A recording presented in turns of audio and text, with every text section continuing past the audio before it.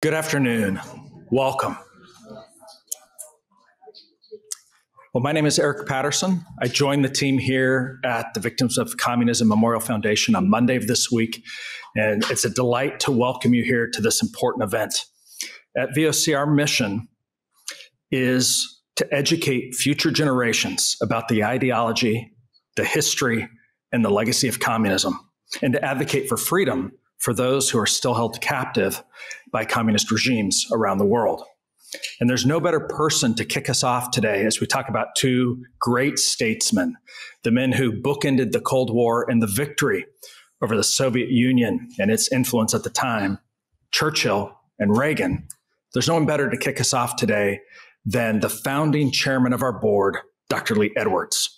Dr. Edwards is the founding chairman of the Victims of Communism Memorial Foundation and recipient of our Truman Reagan Medal in 2022. For over 20 years, he was a distinguished fellow in conservative thought at the B. Kenneth Simon Center for American Studies at the Heritage Foundation. As you know, he's a great friend, a great intellectual leader on these issues. Would you help me in welcoming Dr. Lee Edwards?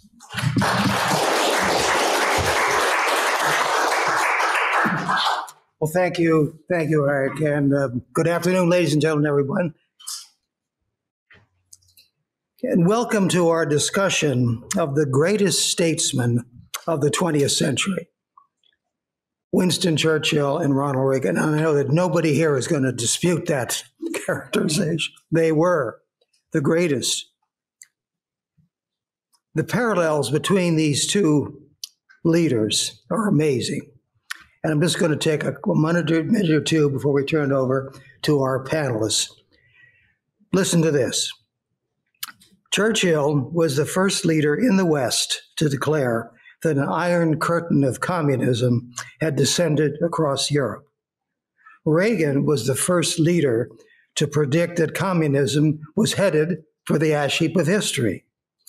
Both were roundly criticized and dismissed by their peers. Both were called warmongers. Both understood the deadly danger of appeasement. Both experienced political defeat in their early careers, but made remarkable comebacks. Both were irrepressible optimists, and thank heavens that they were, who turned to the people in a time of crisis. Both possessed extraordinary insight, able to foresee what others could not. Churchill, for example, predicted the rise of Hitler. Reagan, the fall of the Berlin Wall. Both appealed to the better angels of our nature. Churchill and Reagan were historic leaders because they were great communicators of great ideas, especially the greatest political ideal of all, freedom. Both believed, with Václav Havel, in the power of words to change history. And because of their leadership, we can come together this afternoon, to discuss how Churchill and Reagan used words to preserve what we hold most dear, life, liberty, and the pursuit of happiness. Turn it back over to you, Eric. Thank you very much.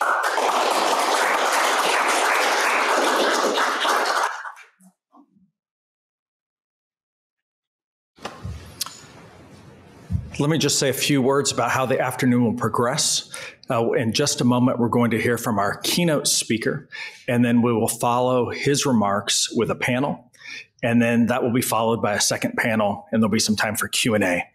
I just lost my notes from the podium, so I'm going to grab them in just a moment, but I do want to just say this thing for those of us who are in the room. As you know, there's coffee and water and things right outside, and you know where the other facilities are.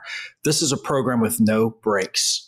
And so we're going to proceed with the content directly. And as you need to get another glass of water or coffee or something, please do, and just come in and out that way as needed.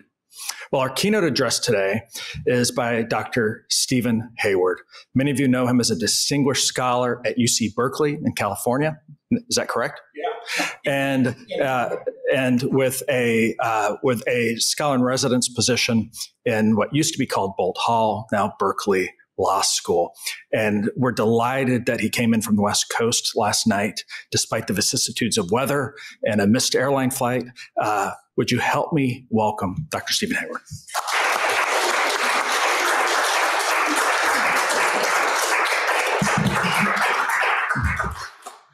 Well, excuse me while I get my Churchill glasses on here. Well, thank you for that kind introduction. I'm really thrilled to be here. I mean, I've known about this project in being for quite a long time, but then I've been gone from Washington for almost 15 years now. So I hadn't been around for the step-by-step progress to get here. And so it's really thrilling to see it in the flesh and more from here. Let's set the scene generally, though, for a moment. It's now 35 years on since the Berlin Wall came down, 32 years since the Soviet Union ended its existence. And so it's kind of faded into the mists and is really unappreciated by younger generations, I think, that the conventional view of the Cold War, including during and all the way to the end of that climactic last decade, is that the Cold War was a permanent feature of the world. The Soviet Union was here forever. It wasn't going to be going away. We had to figure out some way to manage it. And that was true across the political spectrum. There were some differences between the parties and schools of thought, but Kissinger certainly thought that the Soviet Union was around forever. It was ludicrous to suggest that this could be ended or that the Soviet Union would be defeated. And of course, Kissinger, who just departed us recently, was always under just suspicion that he thought the job was to lose slowly. A lot of conventional, might say, Chamber of Commerce Republicans didn't really have the right appreciation of things. In the great words of Norman Podhoretz, your basic Chamber of Commerce Republican thought the Soviet Union was the Federal Trade Commission with nuclear weapons. Among more liberals, they clung to a theoretical idea of convergence, which was, yeah, they're sort of mean and bureaucratic and tyrannical, and they have the gulag, but sooner or later they'll mellow, and we'll sort of have a convergence between the two countries, and the enmity and differences will disappear. From which came the idea that the way to solve our problems was to try to convert our political differences into technical differences. That's the premise of arms control. If we just do numbers of launchers and types of warheads, that's how we'll reduce Cold War tension. And the core insight of Reagan and Churchill, almost alone, is that, no, that's completely wrong. This is fundamentally a moral struggle. And until you make that the first principle of policy, there will be no progress of any kind. And in the course of doing research for, what ended up being a 700-page book on the Reagan presidency, I got curious that, gosh, Reagan quotes Churchill an awful lot. And not, by the way, just the quips and jests. I mean, quoting Churchill, as has been observed, is a bipartisan requirement of American politics. Presidents of both parties do it. I remember Pamela Harriman saying, who was Randolph Churchill's first wife, Pamela Harriman saying that Bill Clinton reminded her of Churchill. And I thought, well, it's true. Neither one of them served in Vietnam. I guess there's that in common. But otherwise, it was kind of a reach, But Reagan quoted a lot of the substantive things that Churchill said, not just the familiar things that we know about, some very obscure. And then with the magic of modern word searches, I discovered that Reagan quoted Churchill more often than every other American president combined. And that goes back to Hoover. Hoover was the first American president to quote Churchill, and that's before, of course, Churchill's fame as prime minister. And by the way, if you're curious, we know John F. Kennedy was very fond of Churchill. I extrapolated a Churchill quotation rate over a theoretical 2 terms of John F. Kennedy, and Reagan still beat him by quite a bit. So I thought, well, that's interesting. And then the more I looked, and then Lee's already hinted at something, the remarkable similarities between the two of them. And it's not just in their insights, which I'll come to at the core of things here, but also certain aspects of their character. And even really their family stories. Now, very different family background. Churchill from an aristocratic family. Reagan from a downwardly mobile, struggling working class family. But you think Churchill, the lifelong statesman, and Reagan, an actor most of his life, who came to politics later on. Of course, on the other hand, from his earliest days in politics, Churchill's friends and his critics would say, Winston, you missed your calling in life. You should have been an actor. And you may know that Reagan, in one of his final interviews in 1989 with David Brinkley, said that he didn't know how anyone could be president who was not an actor in other words, they both understood the dramatic requirements of modern democratic mass media politics. By the way, Churchill was fascinated with the movie business. He spent some time with Charlie Chaplin in 1929 and proposed writing some movie scripts for him. So maybe not so far apart in certain ways between these two men. You may know the family story. Both adored their fathers, but were considerably distant from them. Both talked about their mothers as being the most important influence in their life. Churchill saying, "My mother shone for me like the evening star, but from a distance." Less distance for Reagan. Both of them talked about their spouses in the same way. The last sentence of Churchill's book, My Early Life, says, "I married Clementine Hosier and lived happily ever afterward." And maybe you've seen this very thick book of letters from Winston to Clementine that's out a few years ago. Very sentimental and romantic. Reagan, we have some of his notes to Nancy, been published through the years. And Reagan liked to say at dinners and things, and I'll quote him here, "Along came Nancy Reagan and saved my soul." Or think about their fondness for horses expressed in similar ways. Both were member of the Army Cavalry, keep in mind. Churchill wrote, "No one ever came to grief except honorable grief through riding horses. No hour of life is lost that is spent in the saddle." And Reagan is famous for saying, "There is nothing quite so good for the inside of a man than the outside of a horse." And reporters all thought that Reagan came up with that. It's actually from Xenophon's Art of Horsemanship, but doesn't matter. The fundamental point is the important thing. We all know, of course, that Reagan survived the assassin's bullet very bravely in 1981. When he finally came clear of anesthesia, really a couple days later, still with a respiratory tube in his mouth, he scribbled on the notepad Churchill's famous line, "There's nothing more exhilarating than being shot at without result." Although not quite literally true. There was some result from that. He nearly died, right? It took months recovering in great pain. Churchill, of course, nearly killed by being hit by a car on Fifth Avenue in 1932, I think, Jim, when he looked the wrong way, around that time. 31. I knew you would know. You could probably tell me the day and time of day. Of course. I knew it. 76th Street. Boy, tough crowd, as they say in the comedy clubs, right? Remember that both men were party switchers, and for the same reason. And in fact, throughout the 80s, a lot of Democrats switched parties in the 80s, and Reagan often had a ceremony at the White House to welcome a new Republican Party member. And he would always quote Churchill saying, "Some men change their principles for their party, other men change their party for their principles." But then as you get deeper into politics, you start to say that some of these seemingly superficial things, certain parallels of their life stories and character, may have a relation to their political practice and political insight. I don't know, can't be proven. But one other, I think, really important parallel to keep in mind is that neither man was the choice of their party to be their leader at moments of crisis. In 1940, Churchill was the last person the Conservative Party wanted as prime minister. And it was really only the Labour Party that put him over the top, by most accounts. And in 1980, if we'd had the old smoke-filled room, surely the Republican establishment would have picked Gerald Ford or Howard Baker or George Bush ahead of Reagan. Charles Percy said that when Reagan was nominated, that this was a foolhardy idea. He said Reagan's nomination will signal the beginning of the end of our party as an effective force in American political life.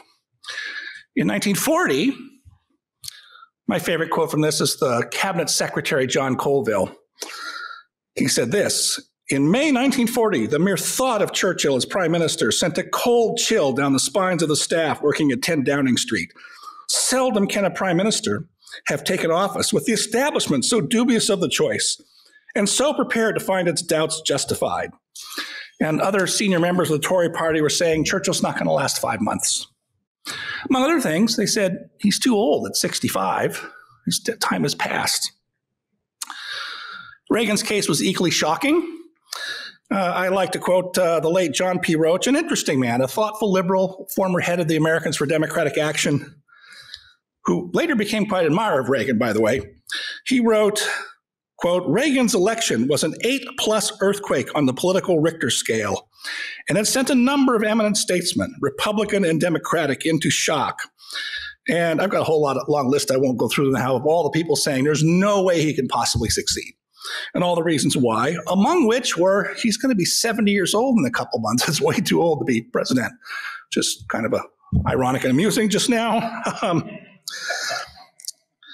But I think what set them apart from the rest of their party was, I guess you'd put it this way, their iconoclasm, born of the fact that they had utterly independent minds. They always dissented not just from liberal orthodoxy, but from their own party's orthodoxy, like, as I say, on the Cold War. It emerged later, of course, Reagan saying, my view of the Cold War is we win and they lose, which he never articulated publicly because I think he understood how radical that would sound, maybe even frightening. I mean, he went as far as saying several times that, you know what, everyone says we should be afraid of an arms race. I'm paraphrasing here, but why be afraid of a race that we're going to win and that they're going to lose? You can't say that. You couldn't say that then. That was just a heresy. But he was willing to go that far in his public statements because I think he thought it was necessary to start sending those signals to the Soviet Union that we're not going to play the game by the old rules. You can think of other things, by the way. I mean, another parallel, I think, on politics was in the early 30s, late 20s, early 30s, Churchill opposed the Dominion status for India, which caused a very big breach with his party that looks very much like Reagan's opposition to the Panama Canal Treaty in the 1970s, a big breach with his own party also. And they split their parties over those issues, right? So what accounts for their unusual and independent imagination? I think the first thing to bring to mind is they were both self-educated in an important way. I've always thought that one of the most important accounts of Churchill's own education is from him, from his book, My Early Life, the chapter called Education in Bangalore. Because he'd gone to Sandhurst, a military academy. He learned all about military strategy and tactics, but he hadn't read the classics. He hadn't had a liberal arts education. And he knew this, and he understood that if I want to be a political success in the world, I need to know more. So you might say he gave himself his own graduate course. And he describes in that chapter all the books he read, Plato, Aristotle, Schopenhauer, Hegel, oh my God, historians, Macaulay, Gibbon, right? Long, long list. Jim, of course, can tell you every single one, and I'm forgetting a lot of them. He did leave out Machiavelli, who, for prudent reasons. And he wrote something interesting. He said, I got to read it on my own and form my own views. I didn't have some professor telling me, oh, you should think this way about it, or so-and-so is better on this subject. So he said, I formed my own views, and what I bit, I took. And I think a similar thing happens with Reagan. For him, it's later in life. It's in the 1950s when he's touring the country for General Electric Theater, and he's traveling by train. You may know that Reagan was afraid to fly and very seldom got on an airplane. So to tour GE plants in 38 states, he set out from Los Angeles on a train. And that's long trips. And he would have a pile of books. And we know among those books were a lot of the early modern classics of conservatism, like Whittaker Chambers' Witness, Hayek's Road to Serfdom, Henry Hazlitt's Economics in One Lesson, charter subscriber to National Review when it launches in 1955. And he's scribbling notes on his note cards and working them into his speeches. And Reagan later on said, people say, who converted me from being a liberal Democrat to a conservative? He said, well, I did it myself through my own reading and study. And no one would ever take him literally or seriously about that, but it's true. And that, of course, allowed both men to say what to the conventional mind were outrageous things. So my favorites are, again, parallels is in 1976 and again in 1980, Reagan said, fascism was really the basis of the New Deal. This horrified everyone. And my favorite response was the Washington Post news story that said, the Washington Post contacted several historians of the New Deal who have no idea what Reagan is talking about, which I thought just, a nice barometer of the ignorance of Washington Post reporters or of New Deal historians. They kind of overlap. Reagan, and instead of, I'm sure his campaign advisors have said, you've got to say you were misunderstood. It's out of context. Just make it go away. Of course, he didn't do that. He defended it straight up in September of 1980, saying, I had in mind, if you look at the New Deal theorists, and he named a few forgotten names to everybody. And their view was, you want government control of private resources. That's the economic theory of fascism. He didn't back down on it at all. In Churchill's case, the parallel was in It's June of 1945. Isn't that the famous speech, Jim? The Gestapo speech? Yeah, June of 1945, the war in Europe's over. There's an election called. And Churchill says, of the party that he's been in coalition with for 6 years, you cannot have socialism in England without some form of Gestapo. In the Labour Party, in which our civil servants will no longer be civil and no longer servants. And he went on to say, I'm sure they'd be horrified to hear that, but it's the logical consequence of the chain of thought that they have of any economic system depending on central planning. It'll just have to go that way, whether they mean to or not. Well, where did he get it?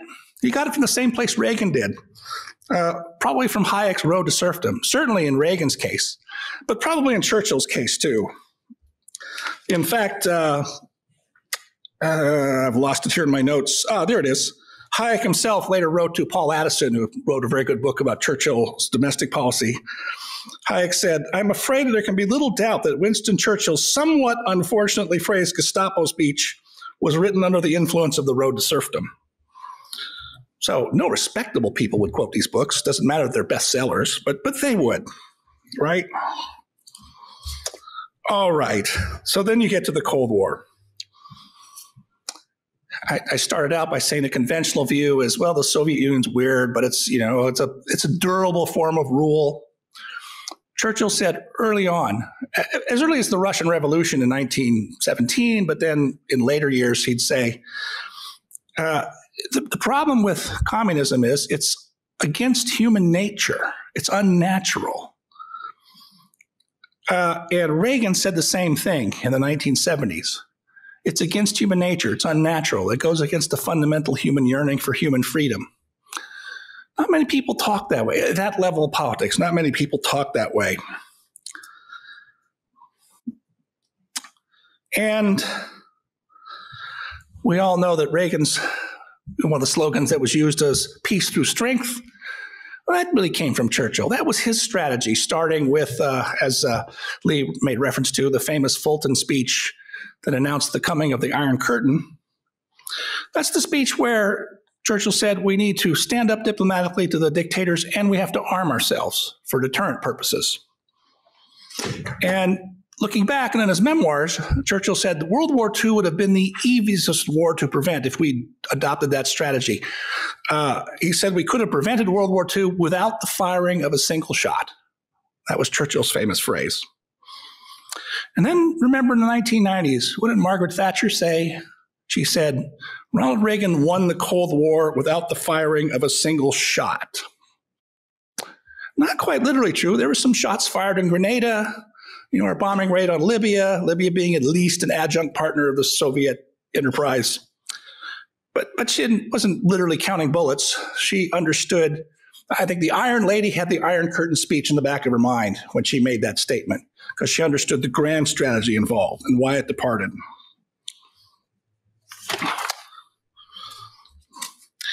But there's another part to this, which is, the criticism of Reagan throughout those years was, oh gosh, you're going to be a Cold War moralist. That's going to strengthen the hawks in the Kremlin and make things worse. It's going to risk war, and it's going to make it harder to make a deal. And Reagan, and especially, I think, one of his most important supporters and advisors, William Clark, said, we think the opposite. We think by being tough, it's going to make it more likely we will get more cooperative Soviet leadership, which does come along with Gorbachev. That's a long and tangled story, but still the general storyline there is correct, I think. But in both cases, Churchill and Reagan, they weren't warmongers seeking confrontation and then going home. They thought that would be how you would get a settlement. What Churchill said in the Iron Curtain speech was, what is needed is a settlement, a good understanding on all points with Russia. And if you know this, hardly anybody in America knows the story. But Churchill was always pushing, perhaps imprudently, perhaps too soon, that we need to reach a settlement with the Soviet Union. Otherwise, we do risk World War III. At the end of 1981, Reagan said the following in an interview. I've always recognized that ultimately there's got to be a settlement, a solution. The other way, if you don't believe that, then you're trapped in the back of your mind the inevitability of conflict someday. That kind of conflict is going to end the world. So this was a man who had peacemaking at the front of his mind. But he departed from all the conventional wisdom, I call it, if you want to use political theory jargon, modern neo-Kantian wisdom, that all we need to do is have warm, fuzzy feelings and that will work. He knew that toughness is what would work, not warm fuzzies. And that's one reason why when Reagan would say, I'm for nuclear disarmament, nobody believed him. They thought he was lying or, was something, right? So let me give you two more parallels between the two men. It jumped out at me. In 1948, Churchill said the following in a speech. What do you suppose would be the position this afternoon had it been communist Russia instead of free enterprise America, which had created the atomic weapon? Instead of being a somber guarantee of peace, it would have become an irresistible method of human enslavement. Okay, better us than them. Then, if you know the story, in 1967, Reagan appeared as governor, first year's governor. He appeared on a television debate on CBS News with Robert F. Kennedy. And Reagan said the following in the course of that debate. By the way, this debate, you couldn't find a transcript of it for years. CBS buried it. Why? Because by all acknowledgments, including Kennedy's people, Reagan wiped the floor with Kennedy. You don't find any acknowledgement of this in the great Kennedy biographies and so forth. In later years, you can now see it on YouTube if you want, but for years you couldn't find it. It was great difficulty. I finally was able to track down a transcript of it with help from Ed Meese more than 20 years ago now. Here's what Reagan said in the middle of that debate. At the end of World War II, one nation in the world had unprecedented power. We had the atomic bomb. The United States made no effort to oppose its will on the rest of the nations. Can you honestly say that had the Soviet Union been in a comparable position with that bomb, or today's Red Chinese, that the world would not today have been conquered with that force? Exactly the same understanding that Churchill had about the matter. And by the way, Reagan brought that up a few times with Gorbachev in their summits, much to the annoyance of the Soviet delegation. I thought that was fun. Finally, I'll draw it to a conclusion this way. In later years, both in the case of Churchill and Reagan, a lot of grudging admirers, maybe not admirers, but people who grudgingly acknowledged their success and greatness would say, well, they were men out of the past. And yeah, it worked well for their time. And in Churchill's case, this is especially the thesis of William Manchester in his very popular 3-volume biography, is that, well, Churchill was this holdover from the Victorian era. And that's why those particular virtues were useful and necessary then, but kind of obsolete otherwise, a museum piece. And a similar thing is said about Reagan, that, well, he's sort of a person out of the 50s. Or the joke was, he'll make movies for 18th Century Fox or something like that, right? That was the old joke. But an anachronism of an older America. And I think that's wrong in both cases. Actually, what I say is I don't think they were men of the recent past. I think they were men of the distant past. They're both classical men. I like the way John Lukács, the late Hungarian historian that Jim and I knew a little bit, he wrote the following: contrary to most accepted views, we ought to consider that Churchill was not some kind of admirable remnant of a more heroic past. He was not the last lion. He was something else. Now, Lukács didn't say what the something else is, but I will. They were the great-souled men right out of the pages of Aristotle, I think. And so there's a broader point to this that I always try to bring to students. By the way, I'll just say as a personal matter, it's a matter of great frustration to me when I hear young conservatives just coming up. I mean, Reagan's 35, 40 years behind us now. And they say, well, Reagan has no relevance to us today. Sometimes, I'm sure some of you have heard these phrases, they attack what they call zombie Reaganism. And I sometimes have long conversations about what do you exactly mean by that? Because it's usually wrong or incorrect and inaccurate, but above all, thoughtless. The point is that the kind of large-souled statesmanship greatness I'm trying to draw to your attention here of these two men is the kind of thing that you can learn from any great statesman, Lincoln, Washington. And it, on a level of thought, it refutes the historicist hypothesis that we're all just corks bobbing on the sea, driven by the waves of history. And so another answer to the question, why were they different from their peers, is that they transcended their environments and their time as only great men can do. And thereby, they bent history to their will rather than succumbing to the supposed will of history itself. So I'll close with two things quickly. There's the British historian Geoffrey Elton wrote, I think, one of the best phrases about Churchill. He said, whenever I meet a historian who cannot think that there have been great men moreover in politics, I feel myself in the presence of a bad historian. And there are times when I incline to judge all historians by their opinion of Winston Churchill, whether they can see that, no matter how much better the details, often damaging, of the man and his career become known, he still remains quite simply a great man. And I think the exact same thing can be said of Reagan. And so the two last send-offs is one of Ronald Reagan's principles that he learned from show business was always leave your audience wanting more. That's why his speeches were shorter than the average politician. In my case, I have a whole book about the side-by-side of Reagan and Churchill that began as an accident. It was a spin-off of my longer book, because what I thought would be 3 paragraphs about Reagan and Churchill grew to 20,000 words, which didn't work. And the publisher said, make it a separate book. So I've done that, available at fine Amazons everywhere. And as my mentor, Stan Evans, liked to say, my time is up, and I thank you for yours.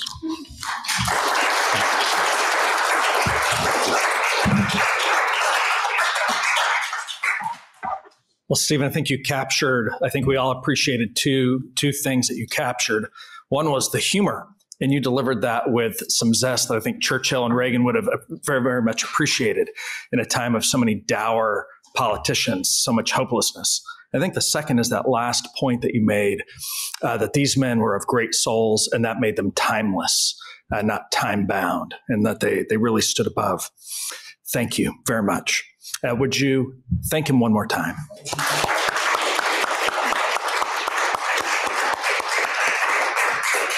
Well, I'm going to ask our next panel to go ahead and move into position. And let me introduce the moderator for our first panel this afternoon, Justin Reach, who's the Executive Director of the International Churchill Society.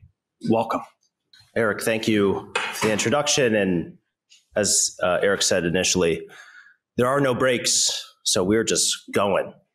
So very quick introduction, thank you, which is great. And Stephen, what a wonderful, wonderful keynote, and an even better tie. I don't know if you've seen Stephen's tie. It has Churchill smoking a cigar. The International Churchill Society used to sell these cigars. I think actually Tim Riley's museum in Fulton, Missouri continues to sell the ties. So I encourage you to go online and buy one. One quibble, Stephen, of that is you mentioned the age of current leaders. I actually think 82 is the new 65. So I think we should give credit where it's due. So everyone, my name is Justin Reich. I'm the executive director of the International Churchill Society and the director of what's known as the National Churchill Leadership Center at George Washington University. The Society is a global membership organization dedicated to promoting the continuing relevance of Sir Winston Churchill, but also advocating for the values that he embodied, mainly those of freedom, democracy, and human rights. And many thanks are due to our hosts, the Victims of Communism Memorial Foundation, for hosting this symposium. And I also want to thank the panelists whom I will shortly introduce. And thanks are also due to Elizabeth Spaulding, the chair of the Victims of Communism Memorial Foundation, and Ken Pope, the CEO of the Victims of Communism Memorial Foundation, and certainly not who of the foundation who has done the grunt work, both imaginative and rote, to make this event happen. And thank you all for attending today. It's wonderful to see so many people here. So let me begin by saying, and this is kind of hedging my bets, Winston Churchill said a lot of things about many topics. And Bolshevism, what he called Bolshevism, and then of course communism, and of course socialism, certainly is a topic that he spoke much about. So the panel that I have the privilege of moderating is titled Wooing a Crocodile. which will detail Churchill's lifelong opposition to communism. And for fun, here's the full quote of that. Trying to maintain good relations with a communist is like wooing a crocodile. You do not know whether to tickle it under the chin or to beat it over the head. When it opens its mouth, you cannot tell whether it is trying to smile or preparing to eat you up. So on a fundamental level, Churchill's worldview was almost completely opposite to that of communism and communists. Churchill saw and judged people as individuals. He believed deeply in the will of an individual to decide what to do with their life, and that by empowering individuals, the whole of society would benefit. Communism and socialism were simply anathema to him and his personality. And if anything, Churchill was a unique individual. He was both a nonconformist, but also a dyed-in-the-wool traditionalist, and it all depends on the matter at hand. He understood that humans should certainly strive for equality, but not impose it. That was certainly unnatural to him. In 1926, he said of communist sister, the socialist, quote, "Let them abandon the utter fallacy, the grotesque, erroneous, fatal blunder of believing that by limiting the enterprise of man, by riveting the shackles of a false equality upon the efforts of all the different forms in different classes of human enterprise, they will increase the well-being of the world." And in 1920, he wrote, "My hatred of Bolshevism and Bolsheviks is not founded on their silly system of economics or their absurd doctrine of an impossible equality. It arises from the bloody and devastating terrorism from which they practice in every land into which they have broken, and by which alone their criminal regime can be maintained."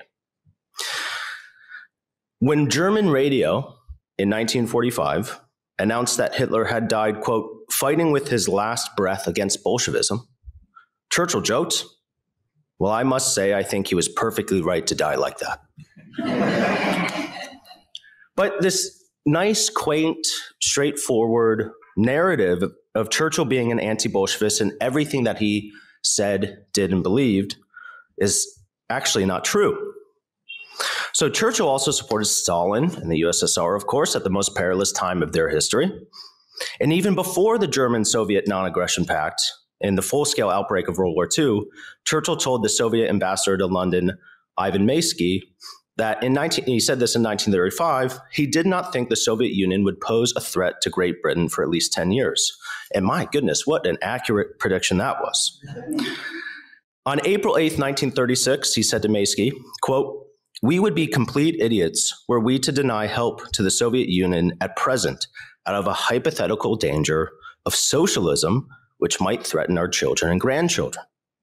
And then in March of 1938, he said to Maysky again, "Today, the greatest menace to the British Empire is German Nazism, with its idea of Berlin's global hegemony. That is why at the present time, I spare no effort in the struggle against Hitler.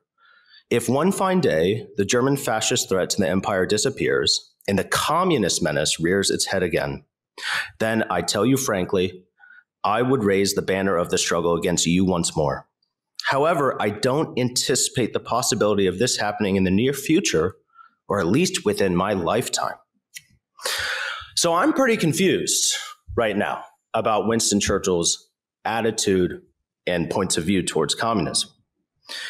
So for decades, Churchill warned about the perils of Bolshevism. And don't forget, he called Bolshevism, quote, "a foul combination of criminality and animalism." Yet he also extended a helping hand to the country at the vanguard of international communism. So I'm not going to answer this question. I'm going to have my panelists help me figure this out. And so for this panel, the Victims of Communism Memorial Foundation graciously invited Ted Broman, Jim Muller, and Tim Riley. And allow me to briefly introduce them, and then I'm going to have Jim Muller begin. So Ted Broman studies and writes on Anglo-American relations, U.S. and British relations with Europe and the European Union, America's leadership role in the world, in international organizations and treaties, as a senior research fellow in the Heritage Foundation's Margaret Thatcher Center for Freedom. Jim Muller is Professor Emeritus of Political Science at the University of Alaska Anchorage, where he taught from 1983 to 2023, and is the chairman of the board of the Academic Advisors of the International Churchill Society. His definitive edition of Churchill's earlier book, The River War, came out in 2020, and he's working on My Early Life, a new edited version of Churchill's My Early Life, a Roving Commission. And then Tim Riley has served as the Sandra L. and Monroe E. Trout Director and Chief Curator for America's National Churchill Museum since 2016. During his tenure, he has expanded the museum's collection, exhibitions, programs, publications, and underscored the continued relevance of Churchill's legacy in today's world. So please join me in welcoming Jim Muller, who will have 10 minutes. And I'm going to cut off the microphone. And I've known Jim for over 12 years, so I feel like I could say that. So thank you. Please have me join. Yeah, welcome, Jim. Thank you. You forced me to speak very fast. I'm not only honored to be invited to come to Washington, D.C. to talk about Churchill, to mark the anniversary of the speech that he gave 78 years ago this week in Fulton, Missouri.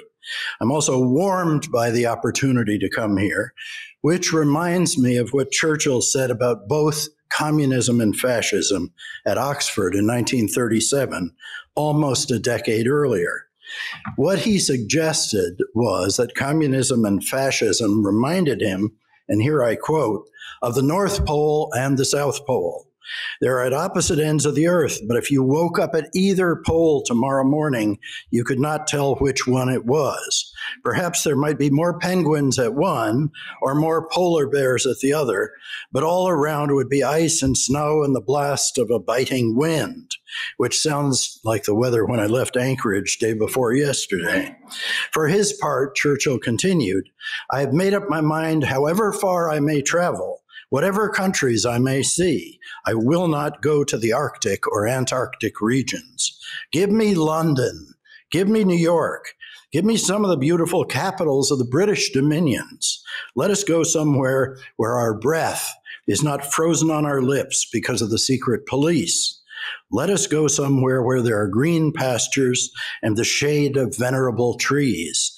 Let us not wander away from the broad, fertile fields of freedom into these gaunt, grim, dim, gloomy abstractions of morbid and sterile thought. In fact, I think Churchill comes close to recommending Washington, D.C. on a nice sunny day like this when the cherry blossoms are about to bloom.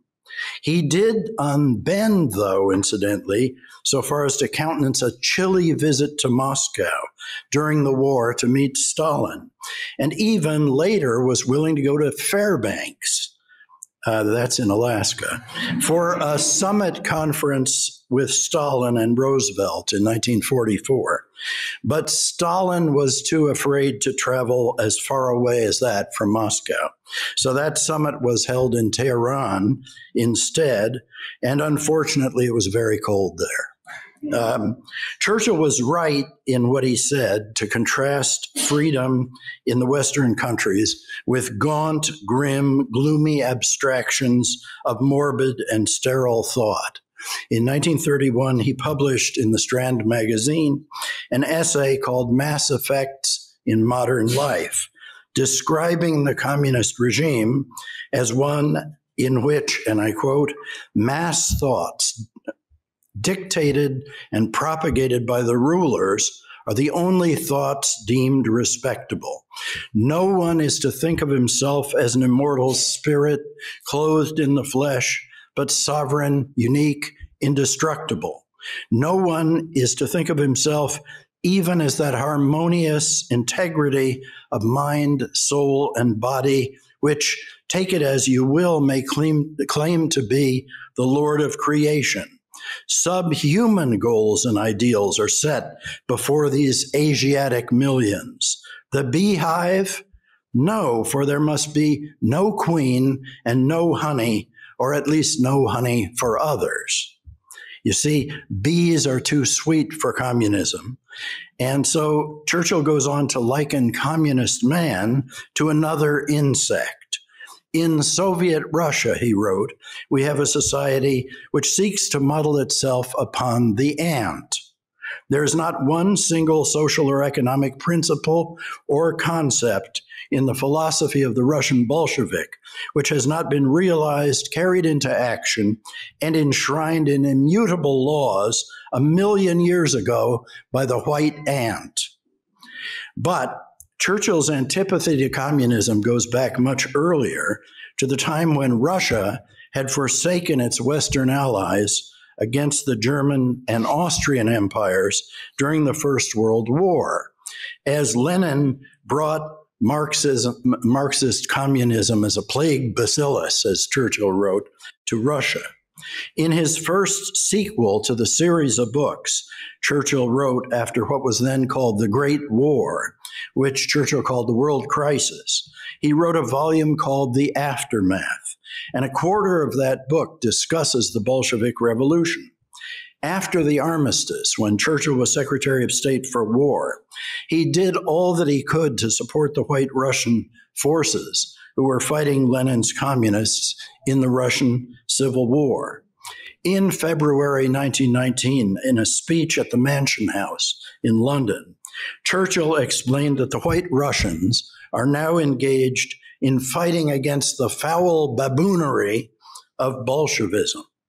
30 years later, in 1949, as leader of the opposition in the House of Commons, he told his fellow parliamentarians, "I think the day will come when it will be recognized, without doubt, not only on one side of the House, but throughout the civilized world, that the strangling of Bolshevism at its birth would have been an untold blessing to the human race."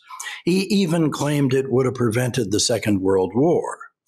But the White Russians, of course, were too divided, too ill-organized, too unfamiliar with the strength and importance of free government and parliamentary institutions. In short, to use Churchill's shorthand, themselves too Asiatic to prevail against the Bolsheviks. And the Western democracies, for their part, exhausted and bankrupted by the sacrifices they had made to win the Great War, shrank from taking on another battle against tyranny in rapid succession to the one in which they had just finally prevailed at so much cost in men and treasure. The anniversary of the Iron Curtain speech at Fulton helps us remember what distinguishes liberal democratic nations, nations that have achieved an important measure of civilization for their citizens, from those which have yet to attain it, and whose citizens still stand to gain so much from achieving it for themselves. What Churchill understood as civilization was to have learned to restrain ourselves and others from using violence and force without right, and to live in a society that takes its bearings from reflection and choice, respecting equal rights for all, even for those who are weaker. These days, instead of hearing about the achievements of civilization, we often hear about diverse cultures around the world. Certainly those cultures differ. When people urge that all cultures deserve equal respect and admiration, they mean that no culture is better than any other culture. That idea may sound appealing, since at first it seems sophisticated, tolerant, and cosmopolitan. We're encouraged to think that equity requires us to be inclusive and to accept diverse cultures. But a little observation and reflection shows that the idea quickly runs into contradiction, since many of those cultures are anything but sophisticated, tolerant, or cosmopolitan. Many, in fact, are altogether intolerant. If tolerance is a virtue, then it makes little sense to say that it means we should be equally tolerant of tolerant and intolerant cultures. If we tolerate all cultures, we still find that some of them do not tolerate us. Even if we decide to tolerate cultures like that anyway, because we're open-minded and easygoing, and they're far away and weak, we have to keep an eye out in case they begin to get closer and stronger. If we fail to pay attention, they may find a way to threaten us as Russia and China and political Islam do today. They may really get closer and stronger if we begin to forget the difference between tolerating something and approving of it. If we equally approve of tolerant and intolerant cultures, then we can no longer pride ourselves on being tolerant. Others are not comfortable or sophisticated enough to fall into this kind of error. You see many of them from countries that are violent and intolerant, trying to come to liberal democratic countries instead. We see this in America, and our Western allies see it in Europe. You don't see much traffic in the other direction. People from liberal democratic countries trying to move to countries without the rule of law, without a free government, without any respect for human rights. The crowds are trying to migrate from countries that are ruled by brute force to countries that enjoy more decent regimes and offer a better life for their citizens. And that's a sign of a flaw in the sophisticated viewpoint that all cultures are equal, which has gained a growing sympathy among crowds in civilized countries who follow the fashion of political correctness. If there's a difference between civilized and uncivilized cultures, and people live better who enjoy the benefits of civilization, then there's something perverse, wrong-headed, and self-defeating when civilized people refuse to acknowledge it. We remember and honor Winston Churchill, who understood this difference between civilization and a barbarous way of life. Drawing on lifelong study and an understanding of history and politics, through his speeches and writings, he showed others how living a civilized life makes us happier and more fully human. By prudent action as a statesman, and by inspiring men and women all around the world, he helped them find their way through a violent century in which brutal totalitarian governments tyrannized over their people and threatened decent nations. To Churchill's credit, throughout his life, he was not tempted, as many others were in the 20th century, to countenance tyranny from the left or from the right when it seemed akin to their own views. Churchill was not distracted by ideological excuses for tyranny. He was equally and resolutely opposed to both communism and Nazism. By his example, by his good humor, and by the irresistible delight he took in life, he points the way to what a human being can achieve. I want to end where I began, with our observance of the anniversary of the Iron Curtain speech at Fulton, which my colleague Tim Riley will take up in a minute. I was born in 1953, and for the first 4 decades of my life, let me optimistically say, since I'm now in my 8th decade, or my 15th luster, as Churchill taught me to say, in the first half of my life, the defining principle of international politics was the Cold War between the free world and the United States and Western Europe, and what sometimes was called the Second World, but really means the Soviet Russia, with its communist allies in Peking and Pyongyang and Havana and all of what we used to call the captive nations in Eastern Europe.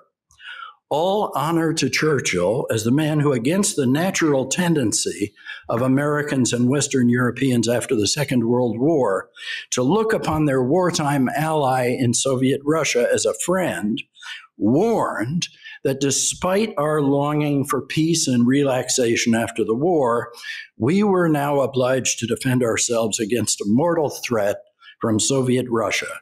And against the odds, Churchill managed to make that warning persuasive and effective until his own confidence that the Soviet regime was not perpetual was vindicated by the most astonishing political event of my life, I guess cautiously I should say so far, the fall of the Soviet Union.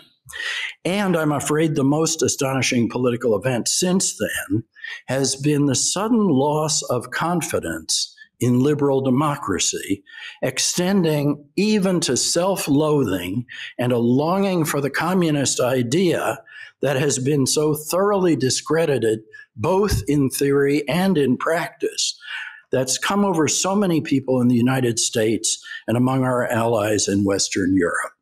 It's that misfortune that the Victims of Communism Memorial Foundation, which has brought us together this afternoon, is helping to forestall with its programs to enlighten new generations of Americans about the real character of communism, which Churchill understood from the start and explained so eloquently to his readers and listeners. And I'll just end with this. I told our daughter, who's 32, and who remembers Reagan's burial when she was 12, and we were on our motorhome trip around the country, that I was coming to talk at VOC. And she said, "What's that?" And I, slip of the tongue, I said, "Voices of Communism." And she said, "Voices of Communism, Dad? That doesn't sound like you." Thank you, Jim. so much. Thank you. To stay on track, and because this is a comfortable seat, I'm not going to get up, but our next speaker is Tim Riley of America's National Churchill Museum. And I will just say, Jim, Churchill definitely taught us all how to live a civilized life, including a pint of champagne at lunch. So thank you. Well, thank you, Jim. That was a terrific overview, and I think a great reminder of Churchill's lifelong relationship with the topic at hand. My task today is really to talk about Churchill's Iron Curtain speech, which was delivered on the campus of Westminster College in Fulton, Missouri on March 5th, 78 years ago.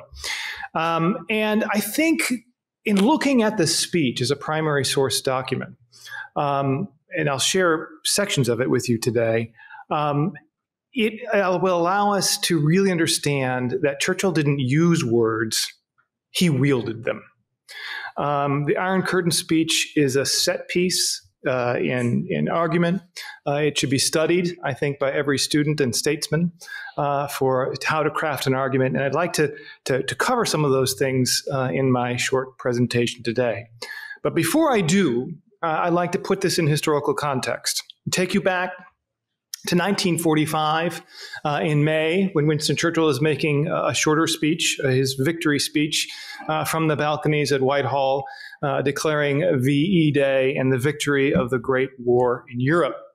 And it was a long fight. Churchill and the Allies won the war. But I think, as all of you know, not long after, there was a general election in Great Britain, and Churchill's party lost. He won the war.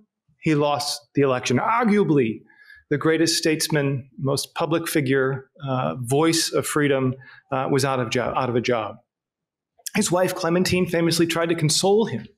Clementine said to Winston, "Winston, I think this is a blessing in disguise." And he retorted, "It's very effectively disguised." And it was really in the wake of that election defeat that Winston Churchill received a typewritten letter, a one-page letter from Westminster College in Fulton, Missouri, inviting Churchill to come to the middle of America to make a speech, the John Finley Green Foundation Lecture, an endowed lectureship at Westminster College that continues to this day. Now, I'm convinced that Churchill would have politely given that letter to his secretary and said, "Tell them I can't possibly come." Churchill was often very polite in declining such invitations. And that would have been it. However, on the bottom of the page was a handwritten note that said, "This is a wonderful school in my home state. Hope you can do it. If you come, I'll introduce you. Best regards, Harry Truman." So when Churchill saw that handwritten note by the President of the United States, he knew he would be back in the game. And he knew whatever he said from anywhere in the world with the President at his side, the world would listen. And so Winston Churchill accepted the invitation, made the journey to Fulton, Missouri, and on March 5th presented arguably one of the greatest speeches of his life, certainly the most significant post-war speech that Churchill ever gave. It was a 50-minute speech. that had an impact on geopolitics for 50 years. In fact, still has an impact today, I would argue. It began after an academic procession. Churchill and Truman both received honorary degrees that day. And Winston Churchill began with humor. He said he was very honored to be at Westminster, a place that sounded familiar to him. He said, in fact, he had received his own education in the halls of Westminster. And with that humorous discharge aside, Churchill quickly turned to the subject at hand. And he said, famously, "This is a solemn moment for American democracy. For with primacy of power also joins an awe-inspiring accountability to the future." It's a solemn moment. Churchill said, there is an overall strategic concept in the Iron Curtain speech. He said, it is nothing less than the safety and welfare, the freedom and progress of all the homes, of all the families, and all the men and women in all the lands. That's the strategic concept, freedom for everyone, everywhere. And he says, and he's aware of the timing, when I stand here this quiet afternoon in the wake of World War II, I shudder to visualize what is actually happening to millions. None can compute what has been called the unestimated sum of human pain. Our supreme task and duty is to guard the homes of the common people from the horrors and miseries of another war. So Churchill quickly gets to the heart of the matter. His supreme task is to protect against another war. And in doing so, he says, we must be shielded from the two great marauders, war and tyranny. Now, he didn't wax on too much about war in the Iron Curtain speech. That was well aware. Everyone was well aware of what that meant. But he talks about tyranny and defines it. And he uses his rhetorical charm and says these to his audience after saying that war and tyranny are the things we have to talk about. We are all agreed on that, he says to an audience. The audience nodded their head. Churchill then said, we cannot be blind to the fact that the liberties enjoyed by the individual citizens throughout the British Empire are not valid in considerable numbers of countries, some of which are very powerful. In these states, and he's talking now about the Soviet influence, control is enforced upon the common people by various kinds of all-embracing police governments, to the degree of which is overwhelming and contrary to every principle of democracy. The Gestapo state you talked about earlier, which in part led him to lose the election in 1945. Churchill said that we must never cease to proclaim in fearless tones the great principles of freedom, the rights of men, which are the joint inheritances of the English-speaking world, and which through the Magna Carta, the Bill of Rights, the habeas corpus, trial by jury, the English common law, and find their most famous expression in the American Declaration of Independence. Churchill begins his Iron Curtain speech not with a warning about an Iron Curtain descending, which was a negative, but with an espousing of the importance of freedom and liberty, a positive. And he outlines this to an audience in the middle of America, not in New York, not in Washington, but where the humble American spirit, full Americana, is on display in Fulton, if you've ever been. But he's talking about freedom for everyone, everywhere, and he chooses Fulton to make that. And he underscores this. He says, let us preach what we practice, let us practice what we preach. And so Churchill, in his defense of democracy and liberty, lays down the law, or the case for law and democracy and freedom. Only then does he turn his attention to the task and warning. Before he makes the famous phrase, or says the famous phrase, "an iron curtain has descended," he foreshadows it just a few pages earlier in the speech. He says, "A shadow has fallen upon the scene so lately lighted by the Allied victory. Nobody knows what Soviet Russia and its communist international organizations intends to do in the immediate future, or what are the limits, if any, to their expansive and proselytizing tendencies." A shadow has fallen. An iron curtain has descended. Churchill is prescient. He sees what is coming, as he did so often in his career, and makes this warning. He continues, "From what I have seen of our Russian friends and allies during the war, I am convinced that there is nothing they admire so much as strength, and there is nothing for which they have less respect than weakness, especially military weakness. For that reason, the old doctrine of the balance of power is unsound. We cannot afford, if we can help it, to work on narrow margins, offering temptations or a trial of strength. If Western democracies are to be successful, they must stand together," Churchill says, "in strict adherence to the principles that he's defining, liberty and democracy." And so a warning is given. Tyranny, the second great marauder, is the threat of Soviet communism, the Iron Curtain and its expanding tendencies. Churchill, near the end of the speech, ties this all together: the title deeds of freedom, the special relationship between the two countries' alliances. After all, the speech is not called the Iron Curtain speech. Winston Churchill gave the title "The Sinews of Peace." Sinews are things that tie us together, special relationships. And at the end of the speech, he refers to history. The great historian, he says, and this has been quoted earlier today, "There never was a war in history easier to prevent than by the timely action that just desolated such areas of the globe. It could have been prevented, in my opinion," Churchill says, "without the firing of a single shot, and Germany might be powerful and prosperous today." Then he continues, "But no one would listen. And we were all sucked into the whirlpool, the awful whirlpool."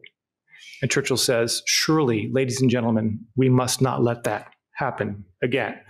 To which he received immense applause in the gymnasium at Westminster College, where he gave the speech. And finally, Churchill underscores this idea of alliances between English-speaking peoples, between those who value freedom and democracy, and concludes his speech by saying, "If all British moral and material forces and convictions are joined with your own in fraternal association, the high roads of the future will be clear, not only for us, but for all, and not only for our time, but for a century to come." And with that conclusion, Churchill, I would argue, opened the path for the Cold War. That speech in the gymnasium at Westminster College had an impact for decades to come. And it reverberates even today. We talked a little bit about relevancy. Winston Churchill's Iron Curtain speech doesn't read like a history lesson, it reads like a headline, talking about Russian aggression, talking about some of these values that are under attack in different parts of the world.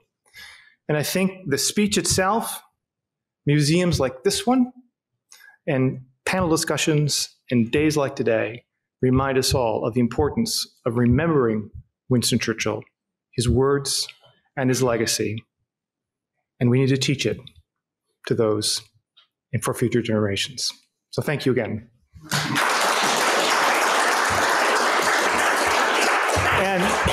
And in conclusion, there is this talk, really, and more, is in the first chapter of this book, which is called The End of the Cold War and Its Aftermath, just out. I also use the bookends of the Cold War metaphor, but I talk about Churchill's speech at Fulton and Mikhail Gorbachev's speech in 1992, also at Fulton. If you're interested in those two men, Amazon everywhere. Thank you. Tim, thank you. Our final panelist before we will have about 20 minutes of Q&A is Ted Broman from the Margaret Thatcher Center at the Heritage Foundation. Thank you so much, Justin. Thank you for the invitation. It's a real pleasure to speak in front of so many distinguished scholars on both Reagan and Churchill, including Steve Hayward, Lee Edwards, and James Muller, whose monumental edition of Churchill's River War I really cannot recommend highly enough.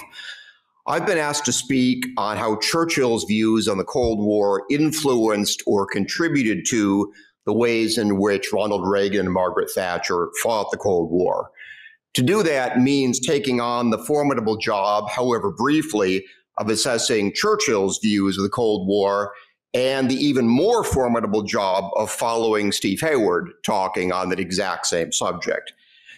If I could sum it up in just a phrase, Churchill believed that the Cold War was a necessary tragedy.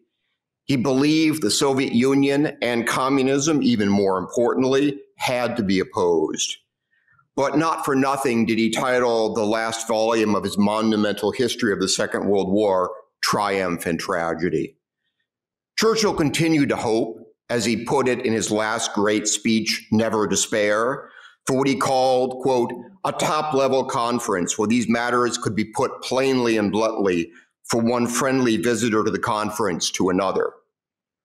But by 1955, when he gave that speech, his policy was one of deterrence, of peace through strength, of the unity of the English-speaking world, and of waiting for a moment when, presumably, new Soviet leadership would give up the struggle. As Churchill famously said to John Colville in 1952, if Colville lived his normal span of life, Colville would surely see Eastern Europe free from communism. Colville died in 1987, so as usual, Churchill came very close to the truth. But notably, Churchill did not include the Soviet Union himself in this prophecy. As Steve notes, it's likely that if pressed, Churchill would have said that while communism would be transitory, Russian authoritarianism was much more likely to be permanent.